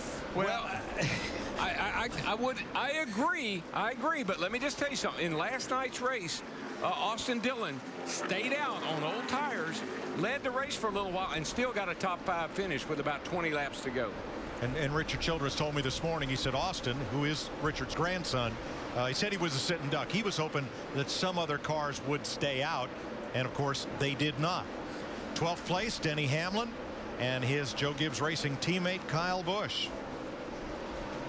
Yeah, I think that the difference maker would be how many laps that these drivers have on their tires already. Most of them made those green flag pit stops back at lap 280. Now it looks like Jimmy Johnson's hit the wall. Jimmy Johnson just got in the wall down here in 3 and 4. The whole right side of the car. I don't think he hit it hard, but he got up against it. Now he's staying on track at speed. Woo! There it is. That's a pretty hard lick. Looks like that Trevor Bayne. Yeah, I think so. But as you said, Darrell, the strength of these cars and their ability to take a shot, Johnson. Tap to the wall. Right side of the wall into 3. Right. Johnson is still at speed. Yeah, but he's now losing about a half a second a lap to Greg Biffle. 32.30 to Greg Biffle's 31.70. And the guy that they need to be talking to, Biffle, can slow down just a little bit. Don't let the same thing happen to you. That's what I was worried about late in this run, trying a little too hard and getting up into that wall. Greg Biffle has a 3-second lead on Jimmy Johnson, who has 5 seconds on Mark Martin, as we look at 10th place, and Carl Edwards has moved to 10th. Dale Jr. back to 11th. Carl Edwards in that 99. The last caution we had over 200 laps ago had to come back to pit road. So pretty much from that restart, 30th to the top 10. All under green. Junior coming back up toward the bumper of Edwards, but Carl's a little bit quicker. And right now, the fastest car on the racetrack, Mark Martin in 3rd, but 8 seconds behind. And Mike, you said at the top of the show that you had a feeling maybe a Roush Fenway night with Carl Edwards moving into the top 10. All 3 of those drivers are in the top 10, obviously including Greg Biffle, your leader you're riding with. Yeah, you got 3 Roush, you got 3 Hendrick cars all in the top 10. And what's Michael got there? He's got 2 in the top 10. And the 4th Ford in the top 10 is Marcus Ambrose, the Richard Petty Motorsports car. A really good night, solid night for Marcus Ambrose.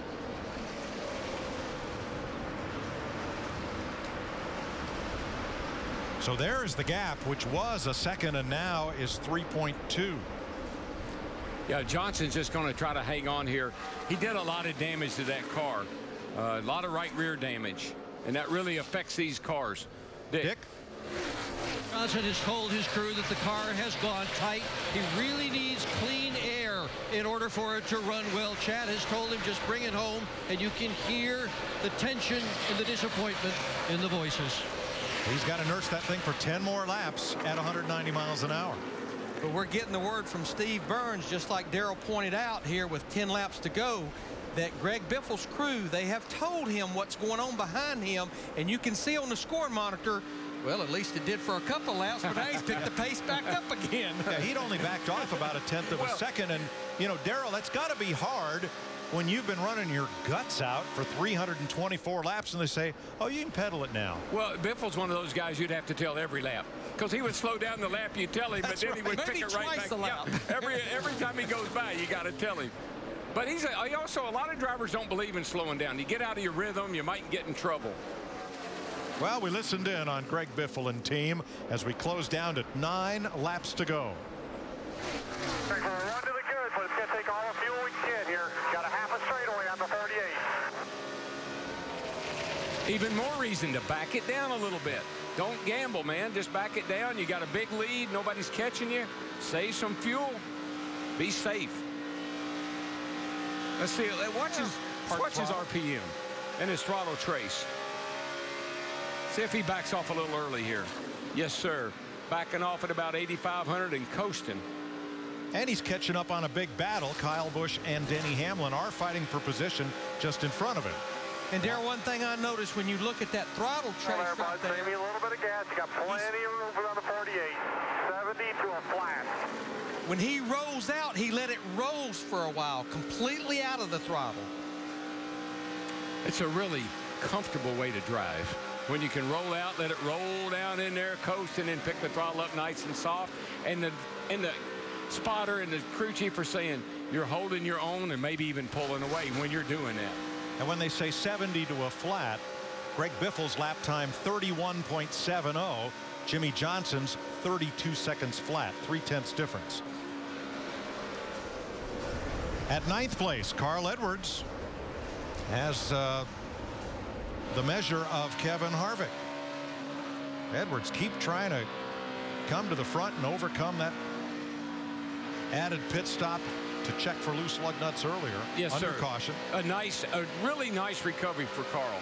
He stayed focused, and he really has done a nice job of getting himself back in the top 10. And folks, to tell you how unprecedented this night has been with 5 laps to go, this is the first super speedway race with over 200 consecutive green flag laps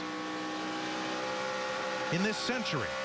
1999 at Homestead was the last one. Well, let me tell you something. Averaging 160 miles an hour for 500 miles, that's amazing. You know, when I look at Greg Biffle in this 16 car leading this race as we're coming to 4 laps to go, I think about he was running the Northwest Tour out on the West Coast. Yep. And the late Benny Parsons had watched him race. Benny came back and told Jack Roush, there's a guy out there on the Pacific Northwest you need to take a look at. I think he would be an awesome race car driver for you. And obviously, it's worked out well. Greg has won a couple of championships for Roush Fenway in the other 2 divisions of NASCAR. Yeah, he desperately wants to win a championship in Cup. That gives him a championship in all 3 series. Unprecedented. Yep, nobody's done that. Biffle has 16 Sprint Cup wins. And in 3 of those, the driver he passed for the victory was Jimmy Johnson.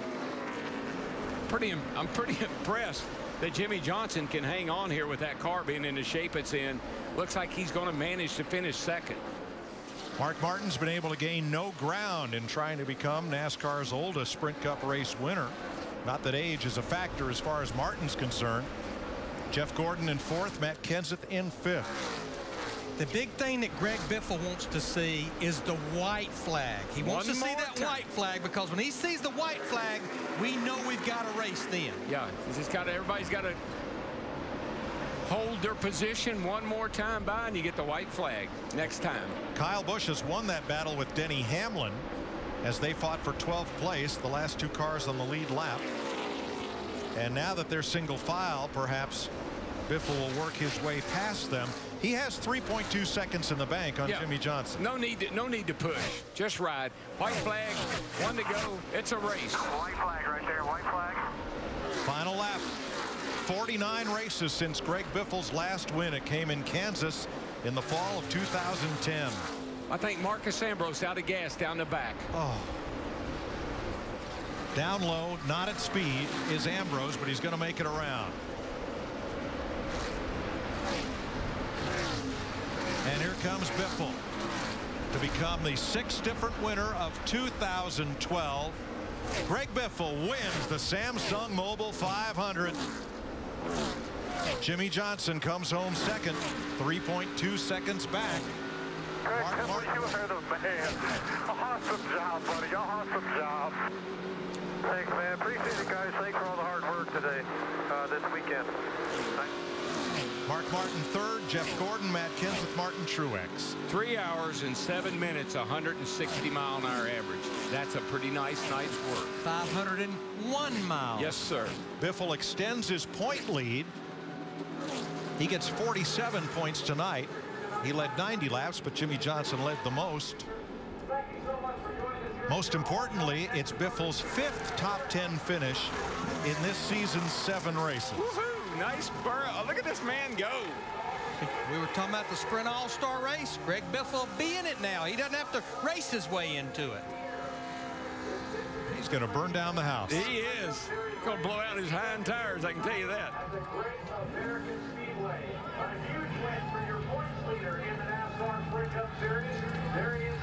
The unique trophy here is in the shape of Texas cowboy boots. And the winner gets a matched pair of 6-shooters to fire off in victory lane. This will be Matt Pusha, his crew chief's first Sprint Cup Series win. It won't be his last. Great night for the Cat in the Hat, car owner Jack Roush, and for his driver, Greg Biffle.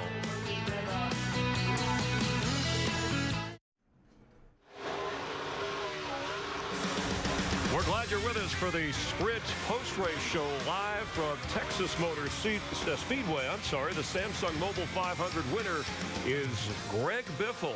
He dominated in the first portion of the race, battling Martin Truex Jr., the pole sitter, then came back to overtake Jimmie Johnson, who led the most laps, 156, with 30 to go.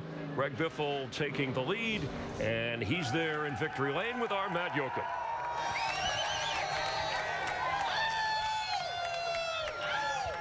A perfectly executed slide job. Your first win as a dad.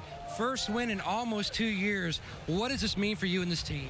It means a lot. I'll tell you what, a fan yelled we would never win again when we're leaving the track one day, and I was bound and determined to put this Fieldtree 3 and 4 diffuser back in victory lane. I got to thank Matt Pusha, Fieldtree, 3M, Valvoline, Sprint, just the fans for sticking behind the 16, and Rutledge Wood picked us today, but so excited for my first win as a dad. I just wish my family was here. 7th mile-and-a-half track win for the Biff. Dick? And I'm with Jimmie Johnson. Jimmie, you came so close tonight. Second, that's your 4th second-place finish out of the last 5 spring races here. Can you put into words the disappointment of losing this one? Yeah, definitely disappointed, but we had a great race car, and there's a lot to be proud of here today. Our pit stops were amazing. Very, very fast race car, and a little bit more respect through some lap traffic. I think it could have been a little different.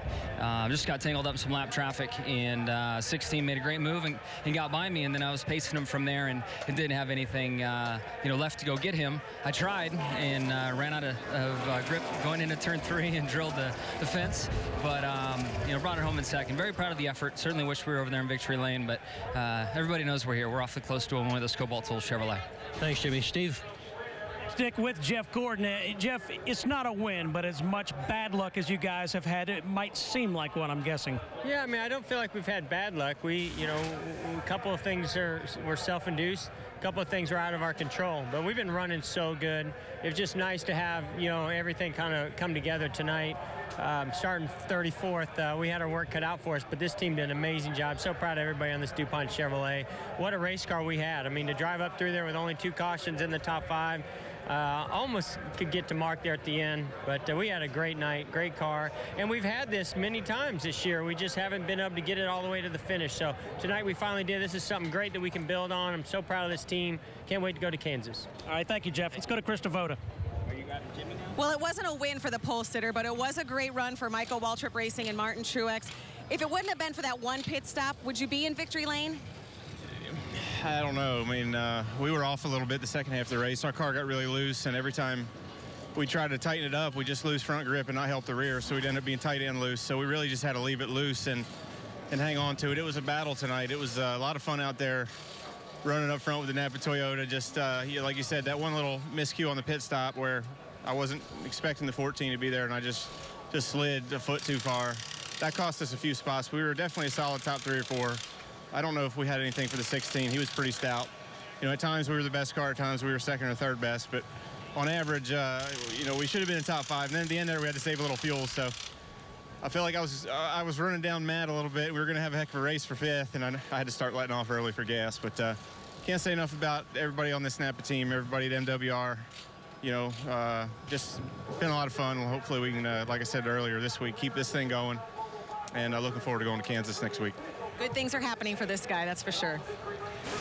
Thanks, Krista. And for Greg Biffle, his first win in the last 50 races. Chris Myers, Michael Waltrip here from the Hollywood Hotel as we check the unofficial results. And Carl Edwards working his way up into the top 10-8. Dale Earnhardt Jr. 10. Yeah, good rally for Carl. But you know, Chris, if you want somebody in your car to run 200 laps on a 1.5 mile track to the finish, Greg Biffle's your guy. He'll challenge a car every lap. He rode that baby all the way home. And another sad story, Marcus Ambrose, man, he was so strong all day long. Last lap runs out of gas, gets 20th.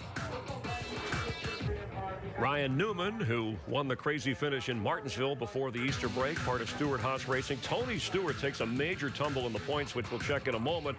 He has 2 wins this year, yet he finishes 24th tonight. David Rudiman, a big story at the end of the race in Martinsville about the point system, and now he's worked himself back into that top 35, so his team persevered through tonight, gets a top 25 finish. Brad Keselowski, remember, was into the chase last year as a wild card driver. Rough night for him that certainly will push him back further in the points. But the likable, hard-driving Greg Biffle, his wife Nicole, you saw him get emotional, his daughter Emma, born last July, watching and rooting for the man, Greg Biffle, with the victory here in Texas. More in a moment. By tonight. Promotional considerations provided by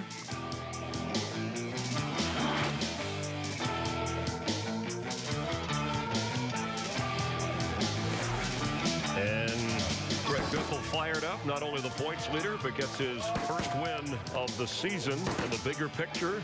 A truck championship, a nationwide championship, and hopes one day to get a Sprint Cup championship. After 7 races, he is your points leader with the victory. Look at Matt Kenseth, his teammate, up 2, and Michael tumbling back. Tony Stewart losing 4 spots. Wow, look how tight it is after Biffle. He's got a big lead, but they're tightly bunched there for second.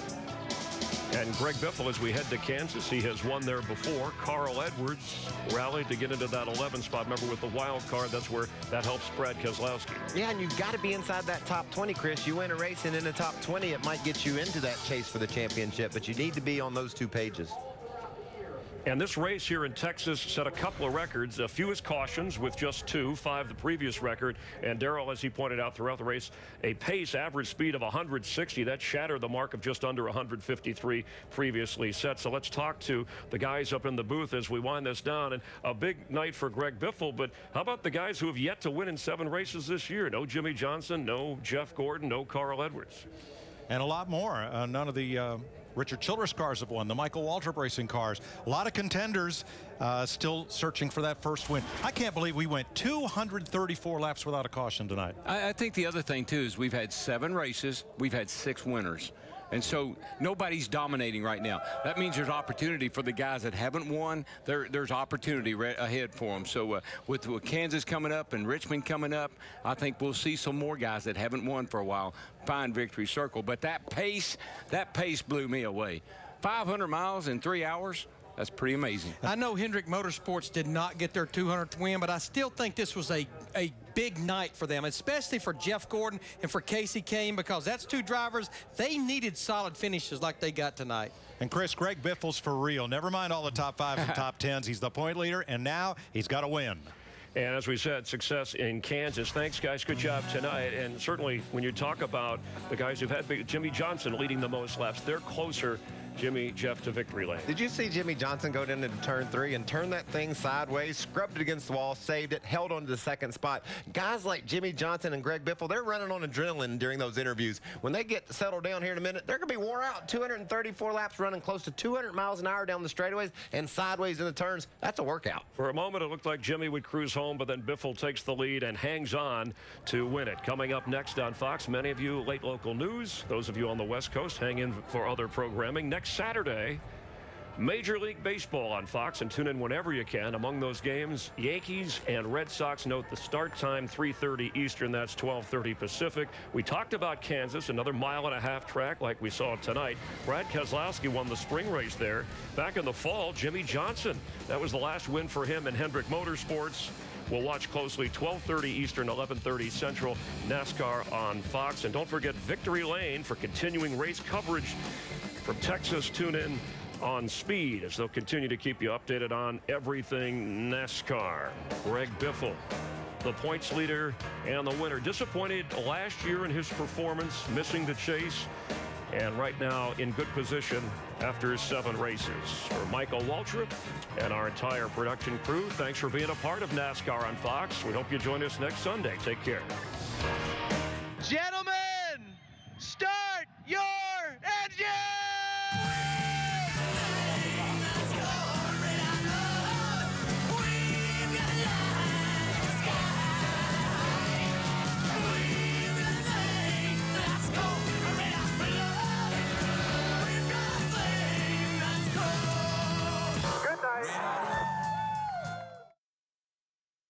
This copyrighted telecast may not be reproduced, retransmitted, or used in any form without the authorized written consent of NASCAR Broadcasting. NASCAR would like to thank all of our loyal fans for your continued support, and we hope you enjoyed today's broadcast.